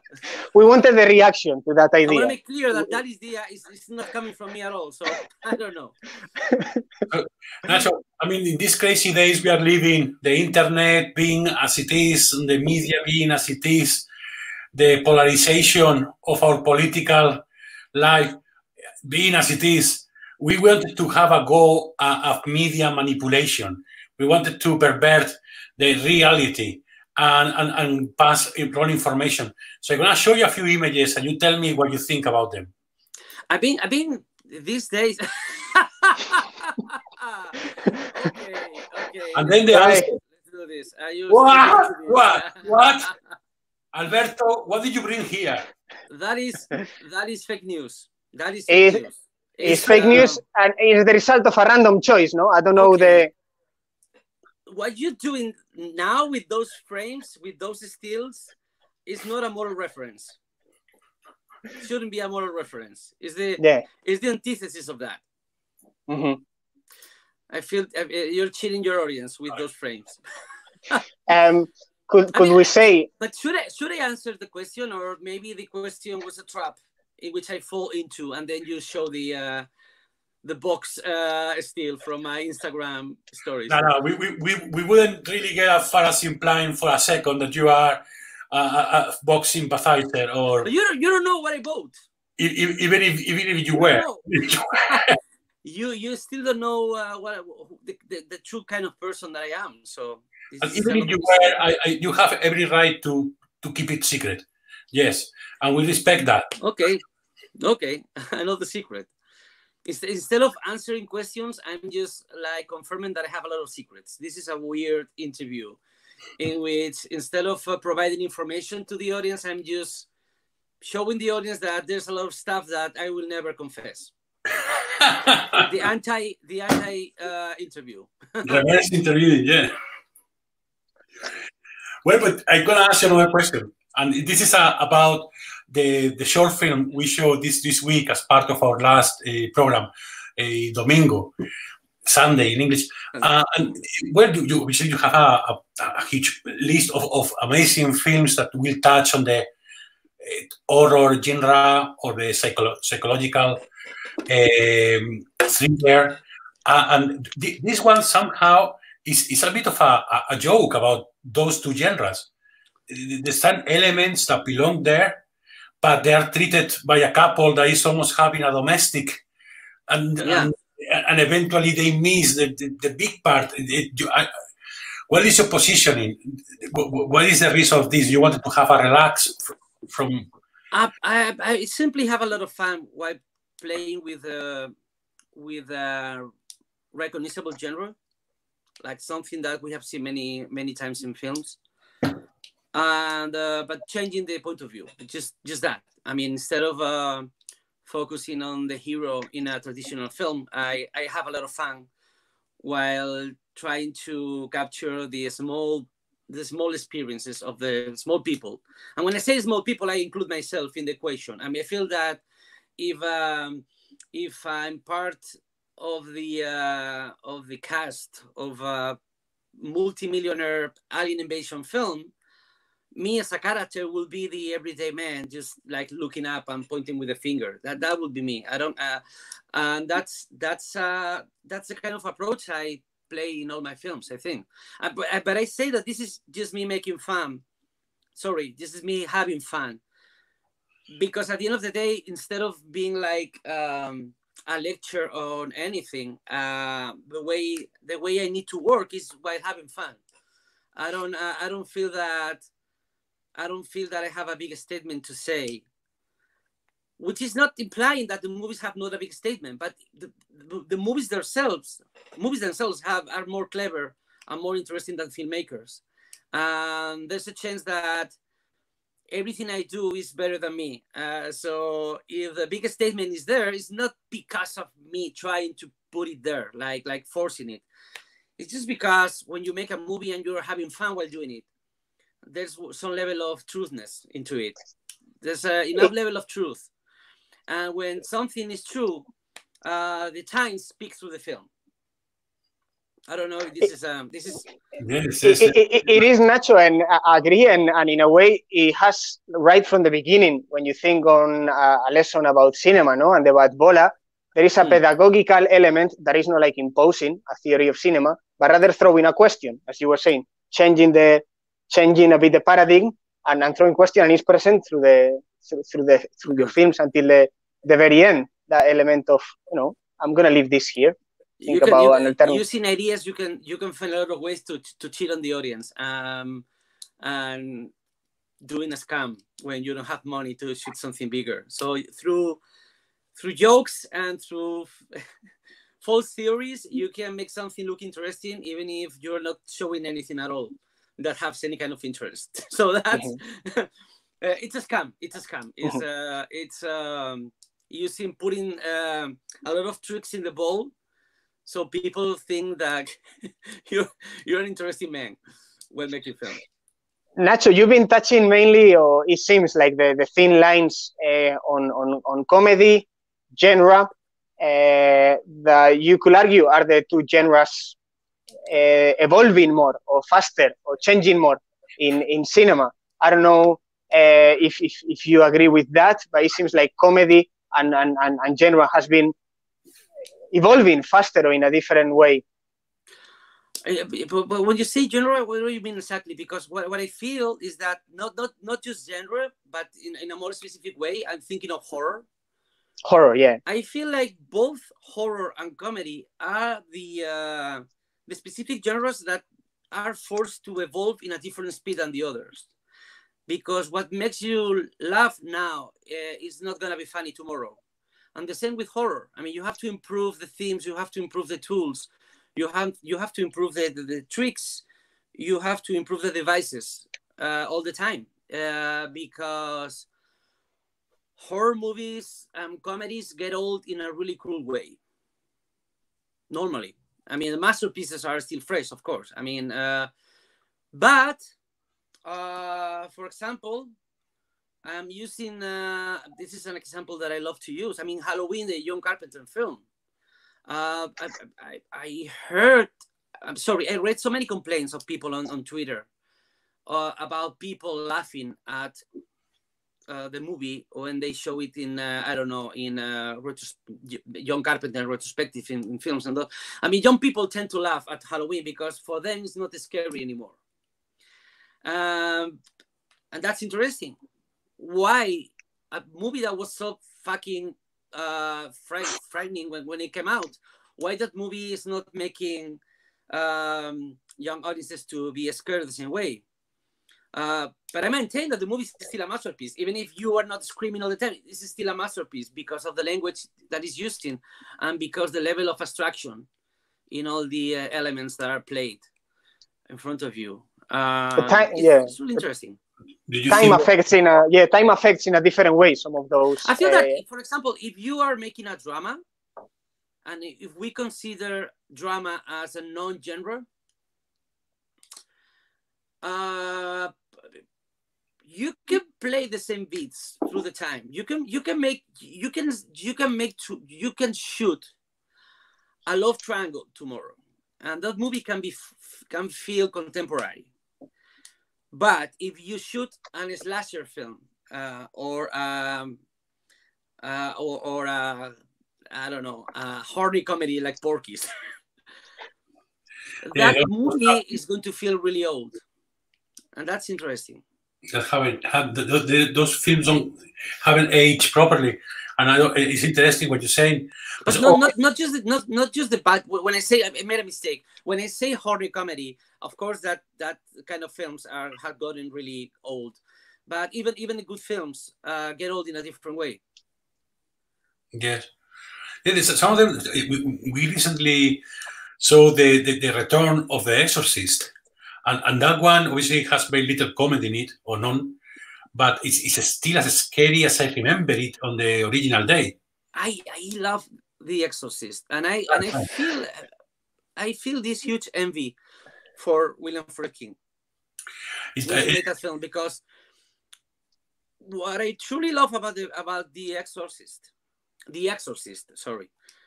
is that up until the straight horror elements in the plot, the movie feels like a cold drama, a cold documentary. The movie is not forcing himself to look like a horror film from the very beginning. The movie is cold, like the way they did in the way they did in the 70s. This movie is really cold. It's really sober. You can feel the distance between all the characters, and I love that. And I'm afraid that if you make a horror movie right now these days, what makes me sad is that the movie has to feel like a horror movie from the first frame, like through the music and through the photography and through jump scares from the very prologue. I'm kind of sad of that, because I feel that today a movie has to look like itself from the very beginning. And I really love when movies are free to play with different tones and to play with expectations in a beautiful way.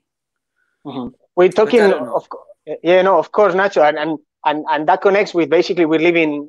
There was a small film this week in the last program called Bendito Machine that was playing with this relationship between man and technology. It's a small animation, but it's the day of algorithm, no? And if you can capture the attention of a mass audience with a style that you recognize very easily in the film, a cut, a photography, camera movement, it's kind of, you miss it, you go to the next thing. So you don't know if the algorithm is demanding a new style, but how you feel about that? I haven't seen the film you're talking about. No, but about this dependency or the algorithm demanding a new style or new type of films. And I'm aware that speaking about the algorithm is like speaking of the markets. I'm gonna answer you with an example.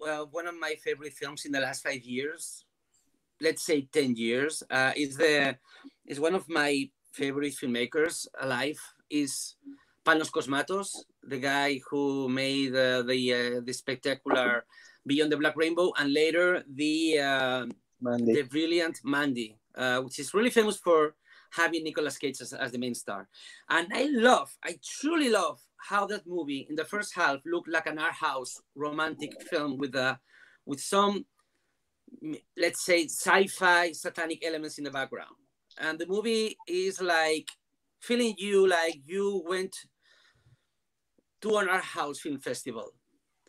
And right in the middle, it becomes a grindhouse film, like from art house to grindhouse. And it's done in a way that these two parts of the film, instead of alienating each other, instead of contradicting each other,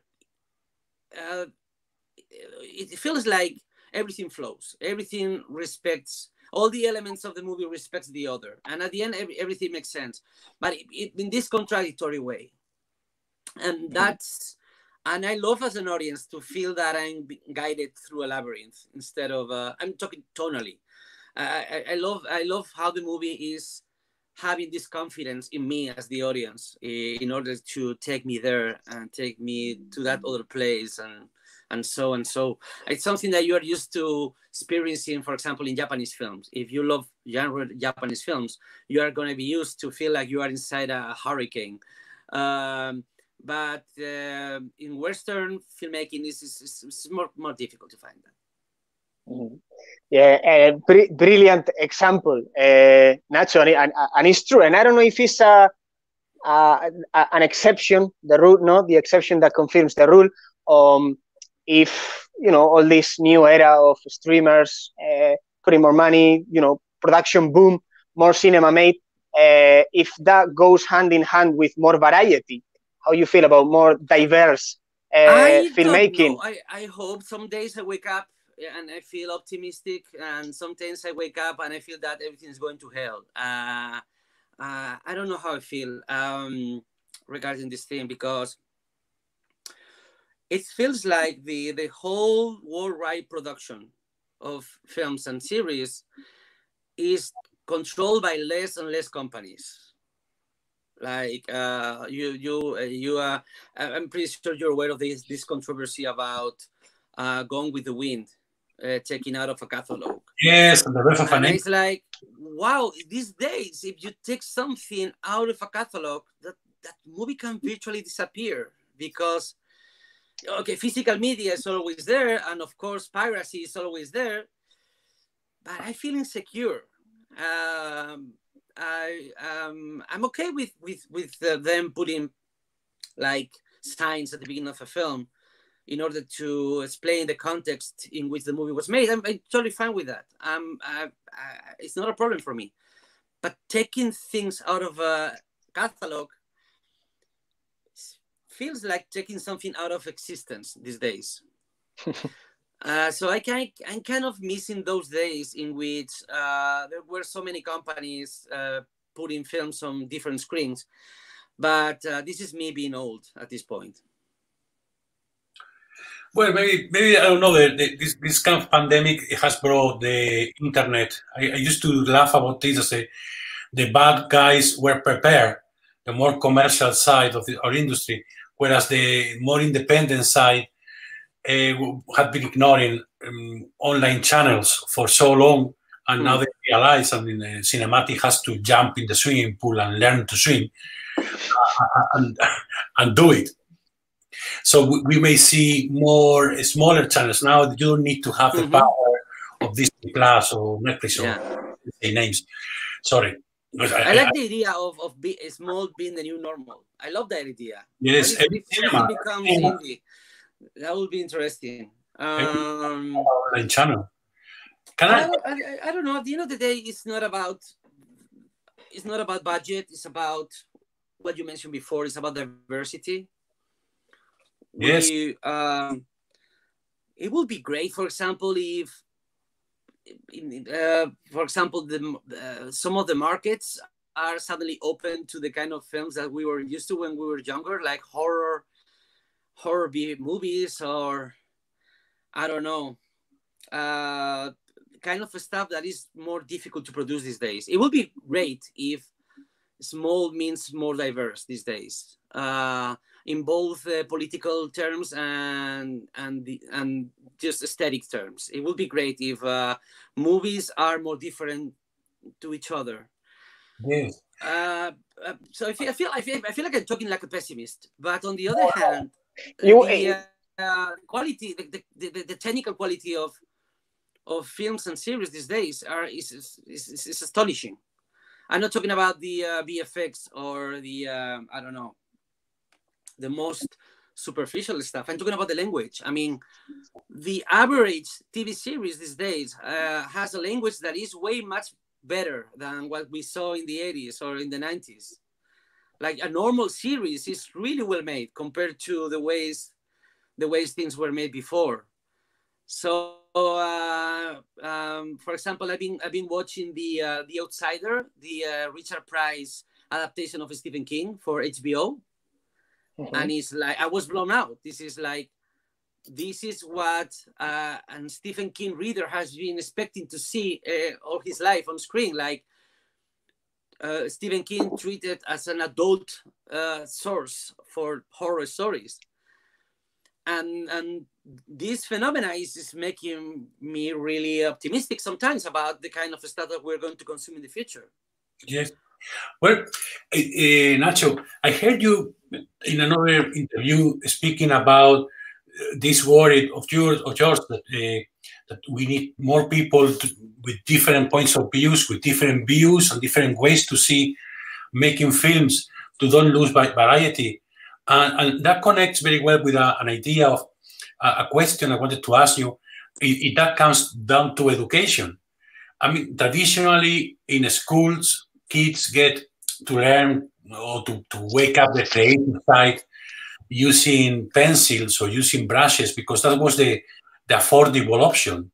Whereas making cinema up until a few years ago was completely out of the budget of But that's not the case anymore. You can make a film with your mobile, and there is a good camera. There's editing. There's.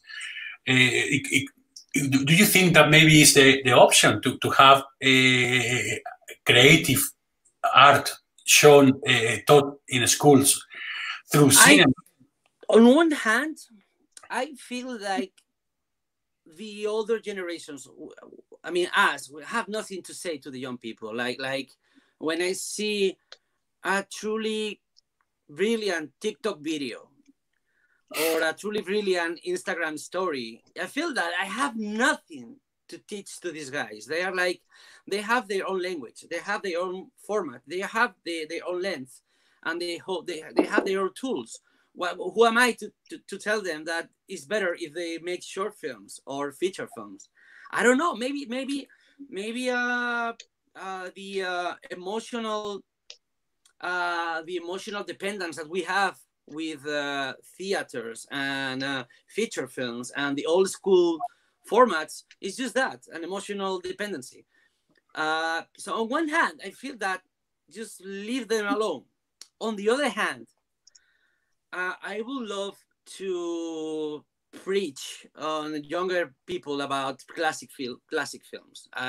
Sometimes I get really angry at even people at my age, like considering that classic films are the Spielberg stuff from the early 80s, and that I feel that that's insulting. And I would love to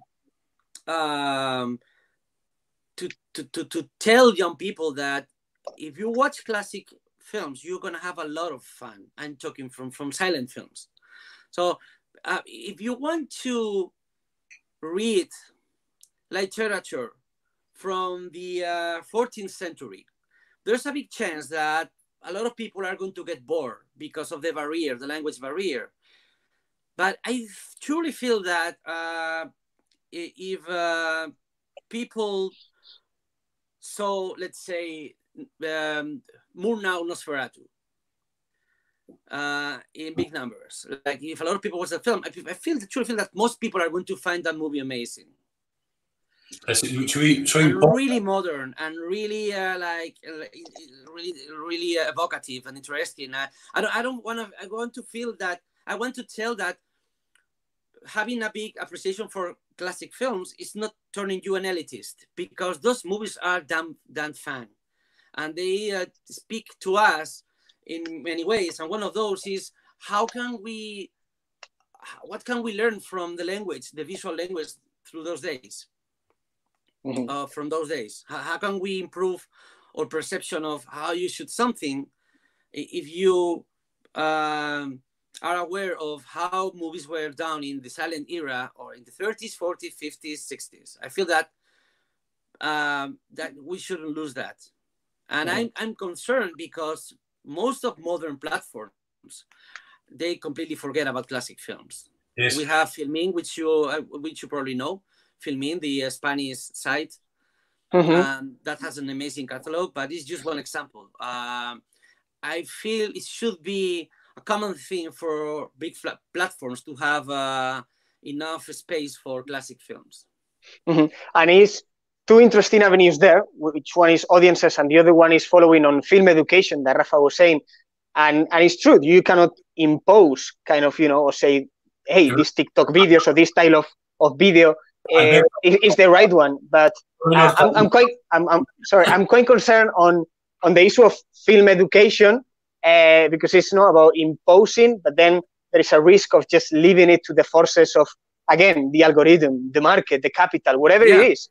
But small interventions, and particularly from your role, maybe, I don't know if it's regularly teaching at ECAM or at least mentoring in La Incubadora, about how that role maybe of mentor, how you personally take that role of mentor when you're teaching film. My mentoring experience these days is a different thing, because I'm mentoring another guy into making a more refined version of a script. This is what we're doing these days. So it's not. I don't feel like a teacher. I feel like a guy who is reading a script from a friend, and I just making notes out of it. So it's just that. Yayo, who's the director I'm working with, is going to get my next script once I finish it. I should finish it this day, by the way. I'm gonna give him a copy of the draft, and I'm gonna hear the same from him. So it's not teaching. It's not teaching or preaching. We are colleagues. And it's at the same. But I had experience working with like teaching for real, like a small like I never made like a long course, but I had a lot of experience and I have a lot of great time. And for example, I love to talk to young people about things I made, talking about the way I came to some ideas and the way I succeeded sometimes and the way I failed other times. Speaking about both, that is interesting. And I had this TV show on TCM called Vigalondo Midnight Madness, in which I'm working with Noel Ceballos, a writer, and we do what we like the most, which is like talking about people most people haven't heard of, and that is another way of imposing your tastes to the world. That's great, because Nacho, you have managed to answer one question I asked you and another one that I was about to ask you, and it's something I've been wondering with different people for the last few months. What's the point of making new films? I mean, there's no one in this planet has enough time in a lifetime to watch everything that is good there to watch. Oh, okay. This is a new phenomena. This is a new phenomena. This didn't happen before. I remember that back in the 90s or the 2000s, like if we heard about a TV series of a film that was amazing, we were running behind it. We were chasing it because quality was something that sometimes it popped here or there. It was like an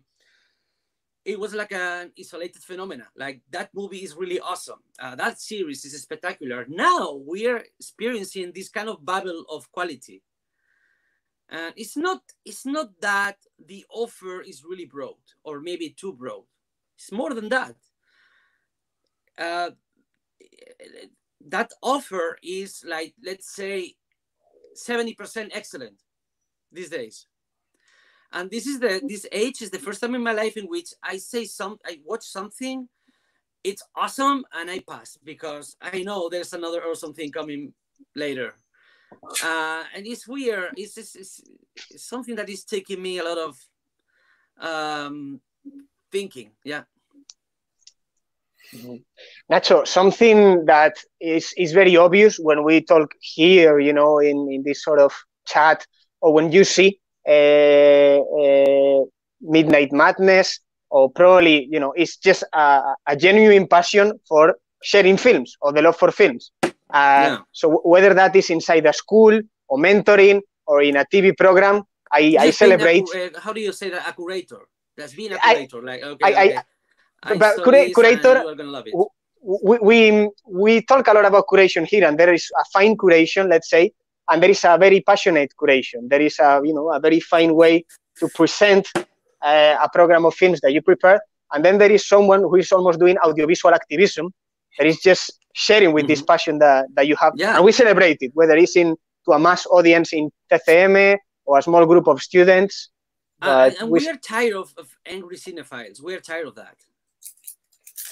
Those have been there forever, like people who have this knowledge and all this data, and they have a really refined and exquisite taste, and therefore they are angry at everybody else because the rest of the people are having a really bad taste, and they watch bullshit instead of their real fine quality artistic expression. And I hate that. I hate that. The only way your knowledge is useful for society is when you have a big smile and share it with other people. I mean, it makes no sense to complain on people watching superhero stuff and just that.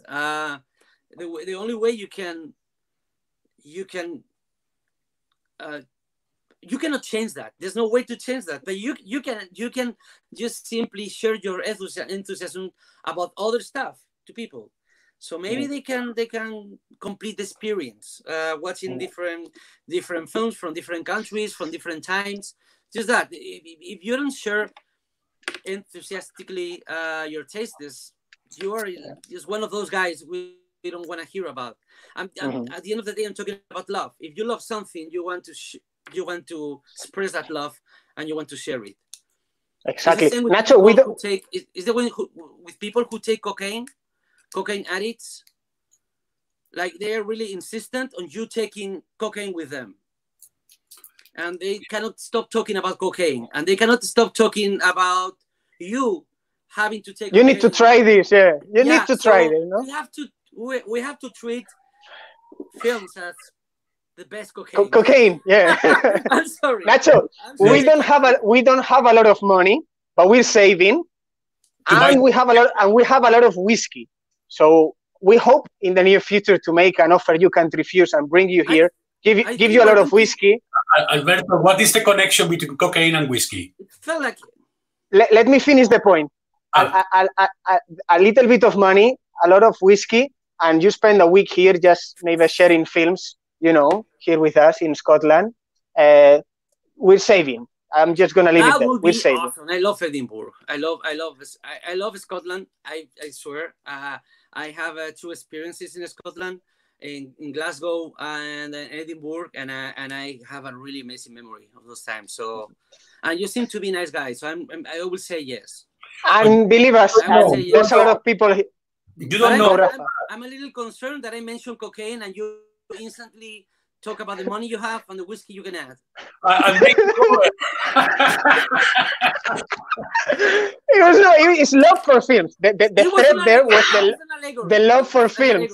We want you to come here to share your love for films. Yes, that's manipulation. There's many authors. They used to say, self-taught authors.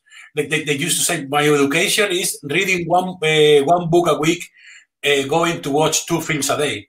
And I don't want to say names, but there's many that have carried on that self-education along the history of cinema. And one thing that worries me, touching on the education, touching on the amount of good films that are there, is how to get people to know. I have lots of friends that feel intimidated because they think I am a sort of a intellectual of cinema, which I'm not, and I don't try to be. But there's an expression that you hear all the time. They're ashamed of admitting they're watching some series on Netflix, for example. And I would love to be able to point them in the direction of a good history of the cinema, or a good way to see cinema, or you know what I mean, other than spending the time I have spent actually watching cinema and learning and to appreciate it. What is the way to bring back from the dark side people to the clear, or vice versa? To watch Midnight Madness. No, to appreciate. No,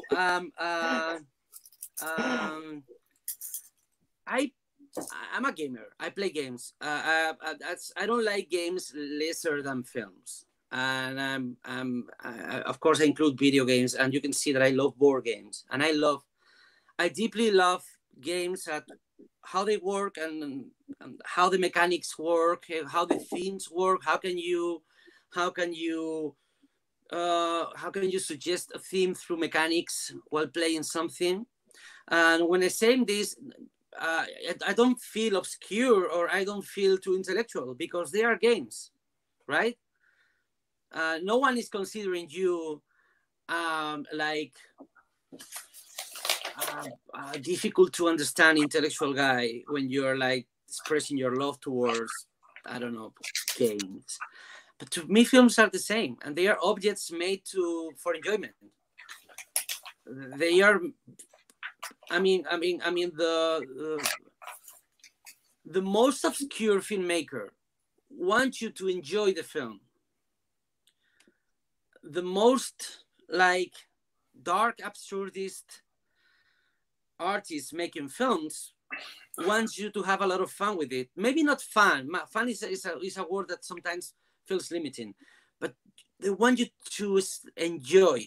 Maybe joy is the word that we're looking for, because if you mention fun, it feels like it has to be either a comic or a comedy, or people running after other people, like crazy chases and fights and stuff. It's not about fun, it's about joy. I mean, it's one of the movies made in the history of humankind were made with the intention of being enjoyable. Yeah. And that's the first step. I mean, the same with games.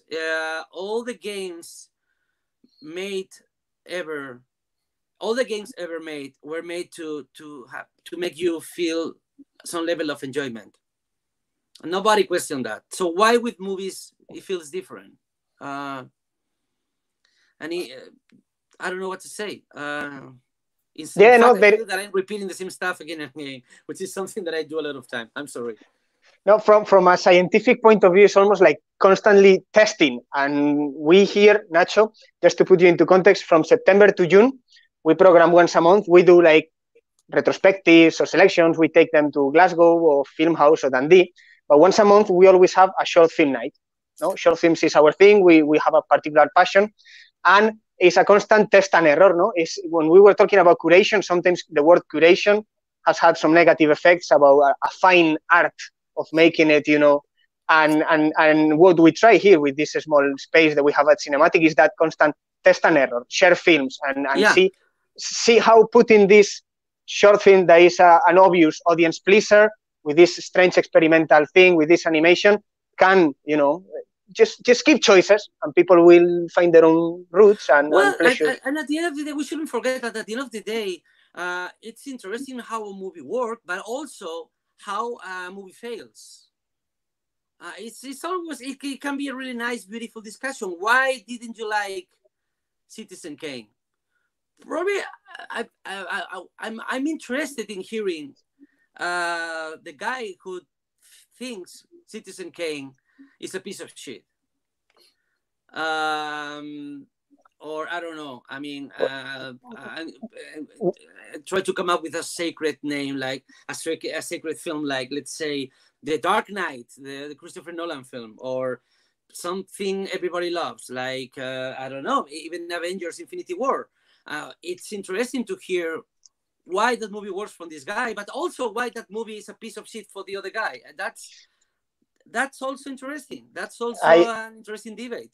Agree. Yeah. Agree, we need to disagree. Alberto has criticized me in public, in front of our audience, for taking my kids to watch Avengers Infinity War. I did enjoy it. I don't think anyone can fail to be entertained by that film. Maybe it's not going to cover any intellectual need or any discovery or anything new, but it's well made. It's well made. Maybe the movie has not an intellectual intention, but you can find a lot of intellectual pleasure. Tell him to go. I'm going to take him out of this broadcast. It feels like your brain is outside your head. So what I was saying is that even if Avengers Infinity War has not an intellectual purpose or an intellectual premise, you can find a lot of intellectual pleasure by trying to guess what that movie is telling about our times, why that movie and no other is speaking to these times in a way no other movie does. That's the interesting part. You shouldn't. Because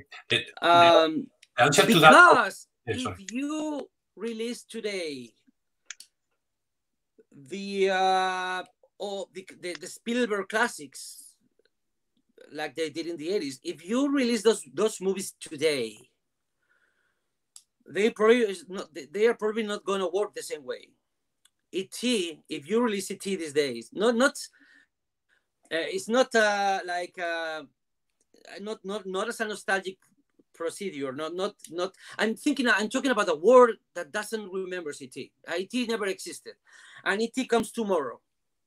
Maybe that movie goes straight to Netflix. Let's say that, or not. But even if it jumps into theaters, that movie's not going to work the same way with the audiences. Probably it's not going to be. I don't know. Maybe yes, but there's a big chance the movie's not going to be the amazing success that was in the 80s. It's truly interesting to guess why. What has changed? And why have we changed? I don't know. Commercial films, what we call commercial films, what we call blockbusters, are really interesting because they are speaking about us these days. Because the scary answer should be that we haven't changed a bit. Because I mean, they're following the same formula the Greeks did 3,000 years ago. Oh, but it has changed a lot. Because people don't care about Greek tragedies anymore. So even if it's the same structure, even if they share the same axis, the same basics, everything else is completely different. Yeah. The Greeks didn't have CGI, but probably the audience was a bit less sophisticated. You might think that my hair though is distractive, but I can't stop being distracted because Rafa has the monster from Bird Boy coming out of the poster behind.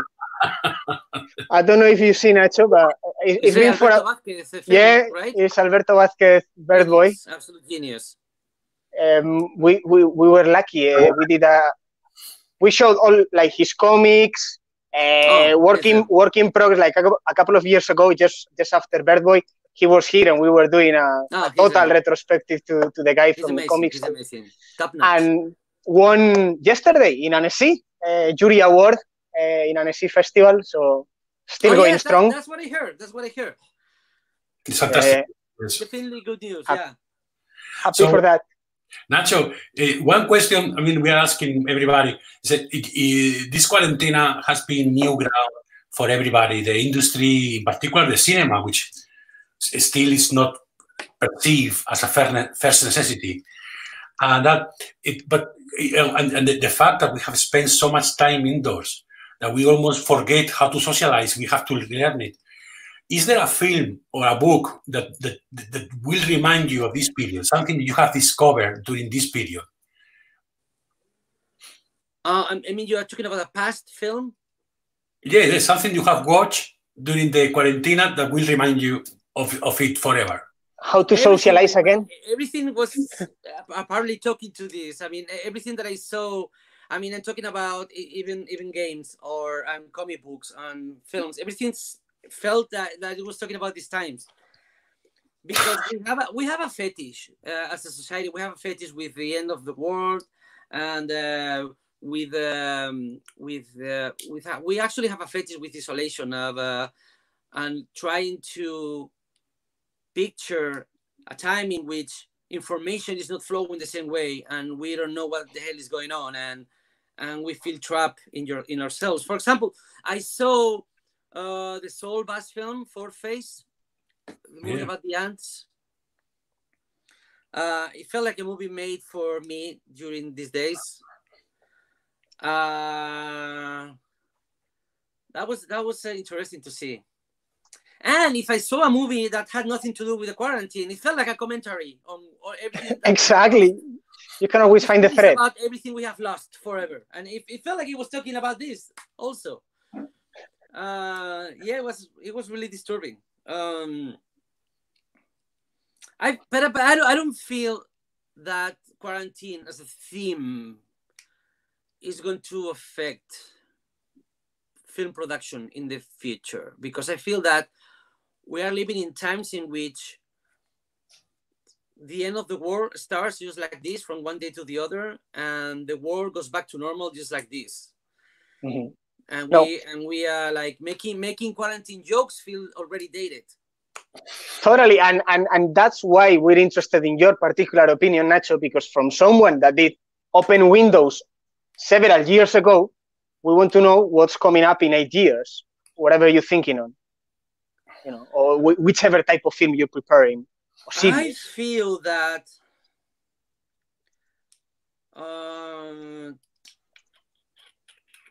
I have no idea, because I have no idea at all. I think I have a little theory about something that is going to become a theme, because my generation is making films these days, and we spend a lot of time on social media, and we are like the ones who are speaking about some stuff for the first time on social media. Like, we are the first guys getting old on social media.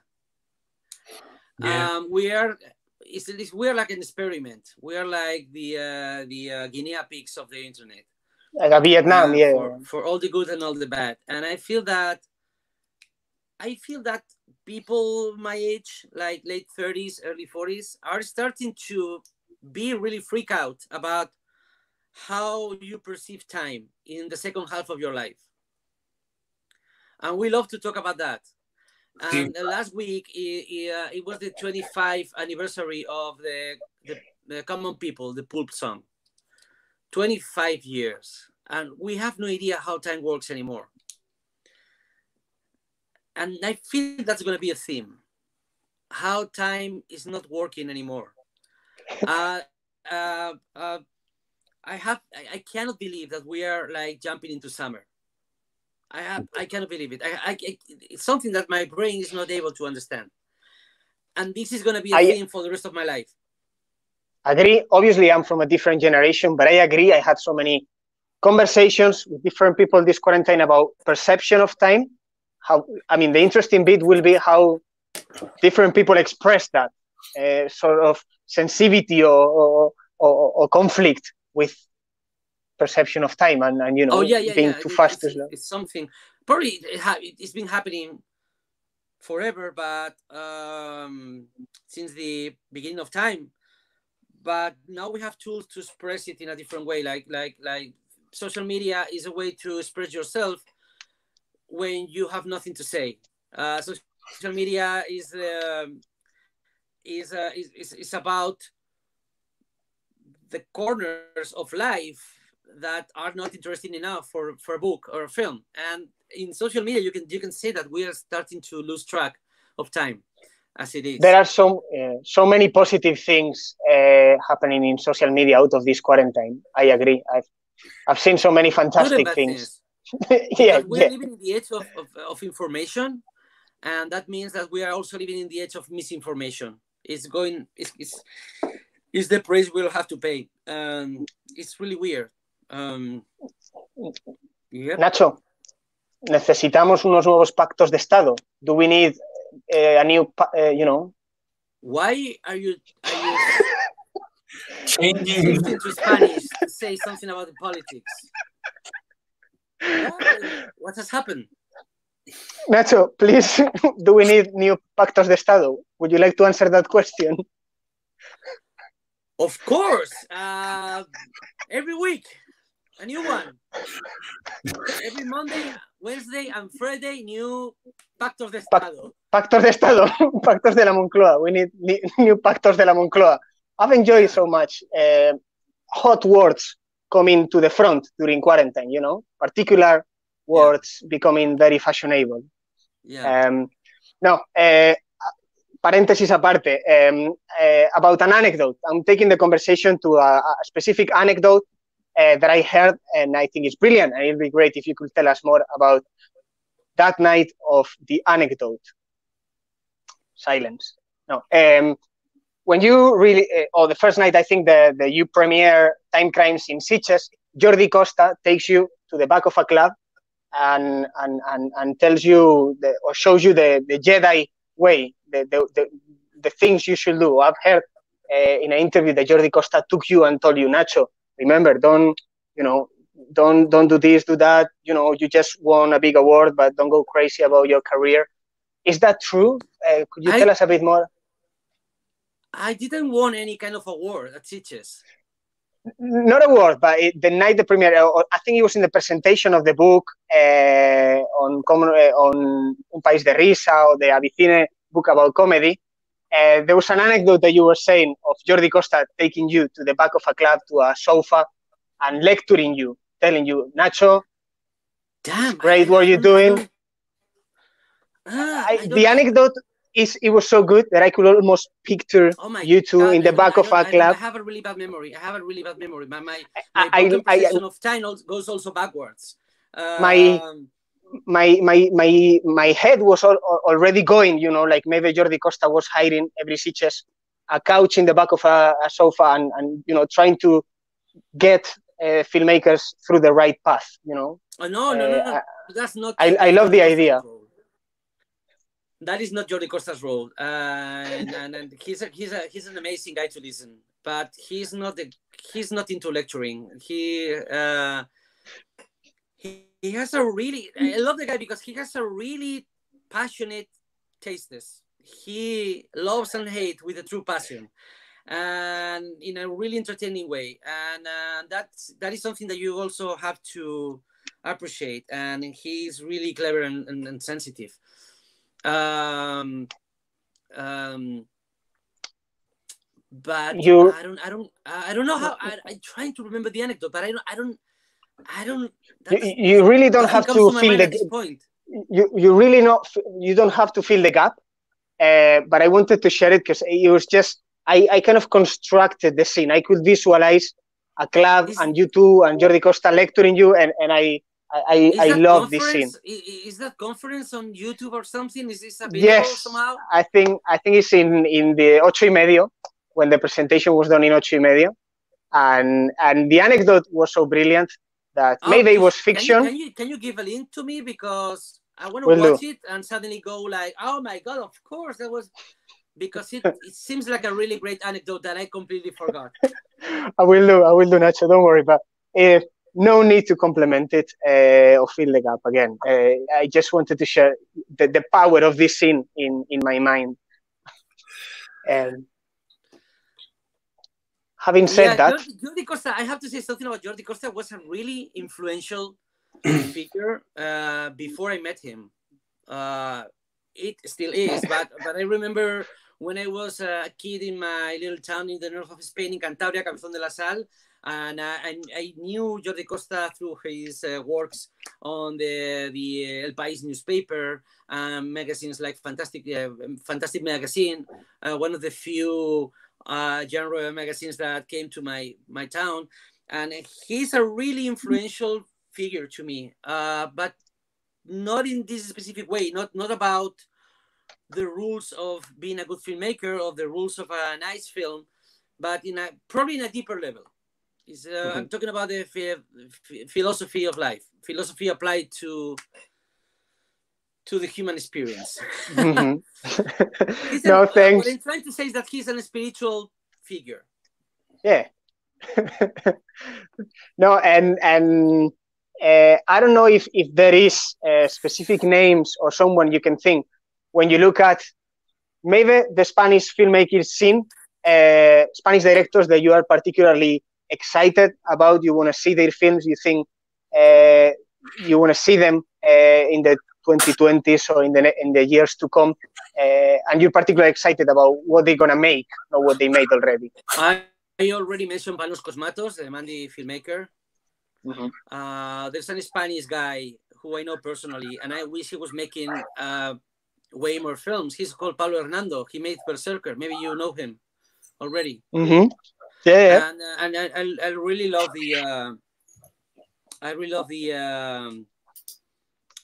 the sensitivity and of this guy, and the delicate way he expresses himself. I really love this guy. More names that come. I saw this movie recently called The Vast of Night on Amazon, which is a sci-fi film.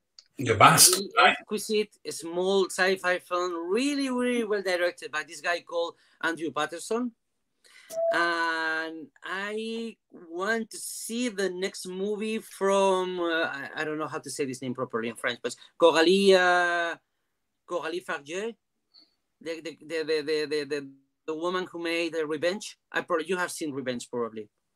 No, it's one of those grindhouse / art house films about. The title says it all. It's a revenge. It's like modern, contemporary / feminist version of one of those rape and revenge films. It's like the modern version of Speaking Your Brave, all the stuff, or The Last House on the Left, and it's way more interesting than those films. And I recommend it a lot. Revenge. Excellent. Well, I think Alberto and I are hesitating to finish this interview just because we don't want to finish speaking with you or finishing our cinematic Vermut. But all the good things come to an end, I guess. Alberto, do you have another question? I'm happy. I have thousands. You know, you're talking to a guy that conquered his girlfriend singing "Me huele el pito a canela." So you know. Okay. Let's say something. Probably the expression that you use, the phrase that you use in Spanish sounds great. In Spanish, like "conquistar a tu chica" sounds great, but in English, I think it sounds horrible. Sounds incredibly horrible, no? Conquer your girlfriend. Yes. Sounds painful. Awful. Painful. My opinion is that probably it sounds awful in Spanish too, but we are used to it. Yes. Yeah. In my opinion, if she let him sing that song to her, she was already conquered. You know, she was already convinced. Yeah. It's a smart lesson on language review. Nacho, indeed, it sounds horrible. Conquer, yeah. Conquer the girl. I think something changed between my girlfriend and I when I sing "Me huele el pito a canela." When you sing, your dick smells like cinnamon. That's right. What can I say? I feel that my legacy is up to something. Like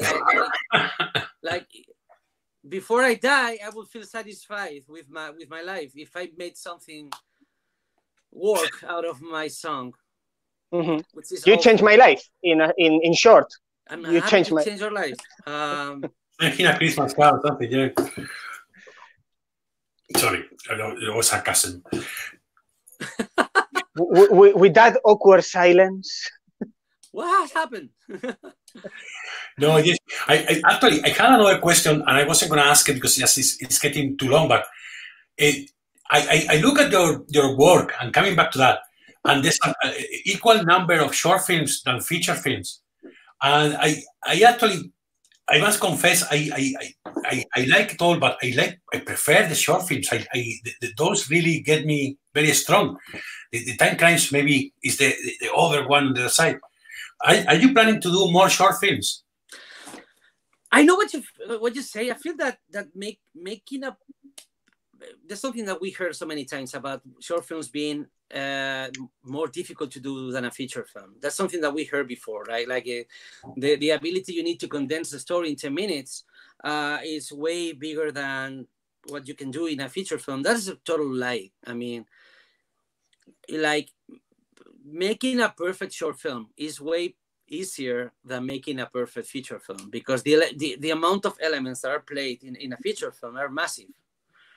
And you can you're making a short film, it's kind of easy to have a full perception of what you're doing. Like a short film is 10 pages. You can learn those 10 pages. I'm talking about the script, of course. You can learn, you can memorize those 10 pages and have that in your mind. But a feature film is way bigger than you, and it's way more difficult. And I totally understand what you say. I love the short film format, but it's kind of difficult for me to go back there because in a short film, like most of the times, people don't get paid.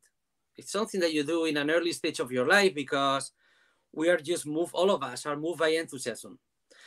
And now, if you want to make a short film, you cannot allow yourself to make people work for free for you. So suddenly, it's a really expensive thing to do. Unless you go gonzo and you just shoot yourself doing stupid shit.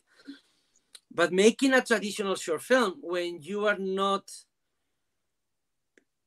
in that stage of your life, and if you don't want to pay, you want to play with people's times and people's salaries, it's something kind of difficult to do. My last short films were made because of some brands that wanted to cooperate with me in some of the things that I made. I made this little thing called Carlota, which is one of the things that I like the most. I'm talking about the things I made. And Carlota is made because a beer brand wanted to pay for it. And that was a really amazing experience. It's one of my favorite short films to me.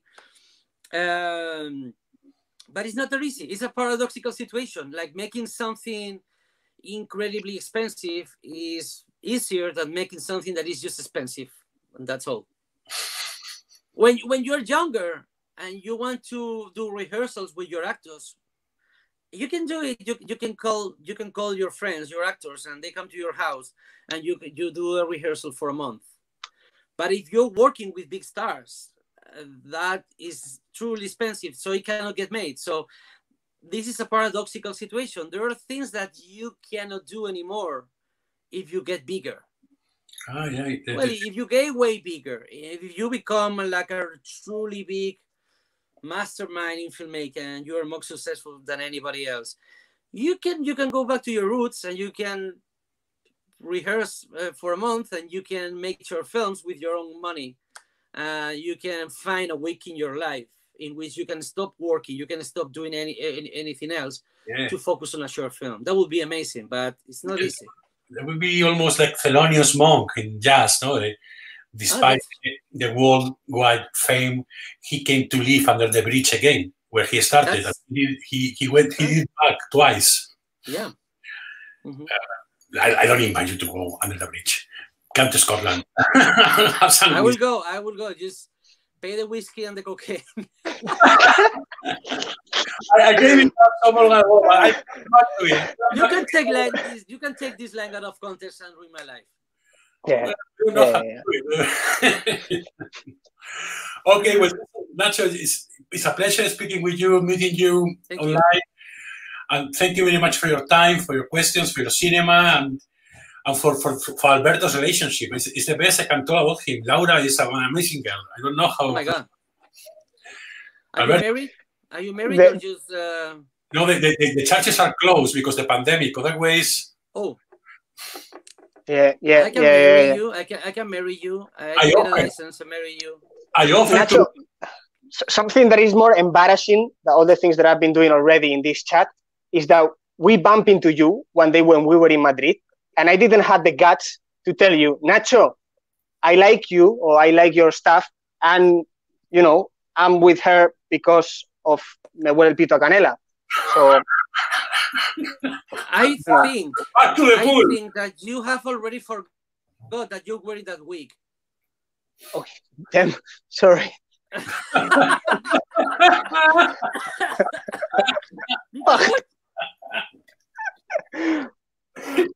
Okay, guys, let's not go back there. No?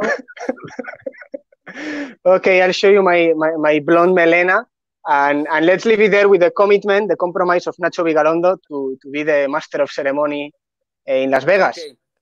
Okay. We'll arrange something. Nacho, gracias por compartir un ratito de tu domingo. Un placer, chicos. Hasta la próxima. Nos vemos. Adiós.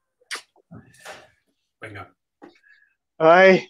Pues no hablar con esto. Alberto no sabía que tenía secretos. He didn't know about your secrets, and now we all know the. You know, I've been worrying the whole Vermut about the such a small number of people watching it. One person, two people. I just realized that I'm getting the information from YouTube, not from Facebook, which the numbers are a lot greater. Thank goodness. So listen. This is the end, my only friend. The end. Yeah. And don't talk about more pitos in anise or anything like that, mate. Let's do the thanks, because obviously we've been the kind of the ugly or strange faces doing this, but the whole project has been happening because in the pack, Ana coordinating everything, Davide helping with programming, Laia with all the graphics, visuals, social media, Ana with that public institutional role. So the brilliant cinematic team there. Most of the programming, and Rafaelito, most of the broadcasting technical thing. So listen, it's been a pleasure. I hope you watch it. I hope you enjoy it. I hope you don't think we are completely stupid talking bullshit and not worth watching, not worth your time. There's so many better things to watch. Probably there are plenty. But put it in the list, and you maybe one day maybe you can have a laugh with your friends. With that said, Alberto, unless you want to say something else. Now, we did in this format. We will keep doing it online or in physical format when we can, but don't stop sharing the love for films as we do. Thanks for sharing this journey, this 13-week journey with us. Thanks to Instituto Cervantes, to Film Hub Scotland, to Spain, to the Spanish Embassy, and to Awards for All for allowing us, to do these sessions, the extended materials, and to do it properly. And with that said, thank you very much. Cheerio. Bye-bye. Whoa.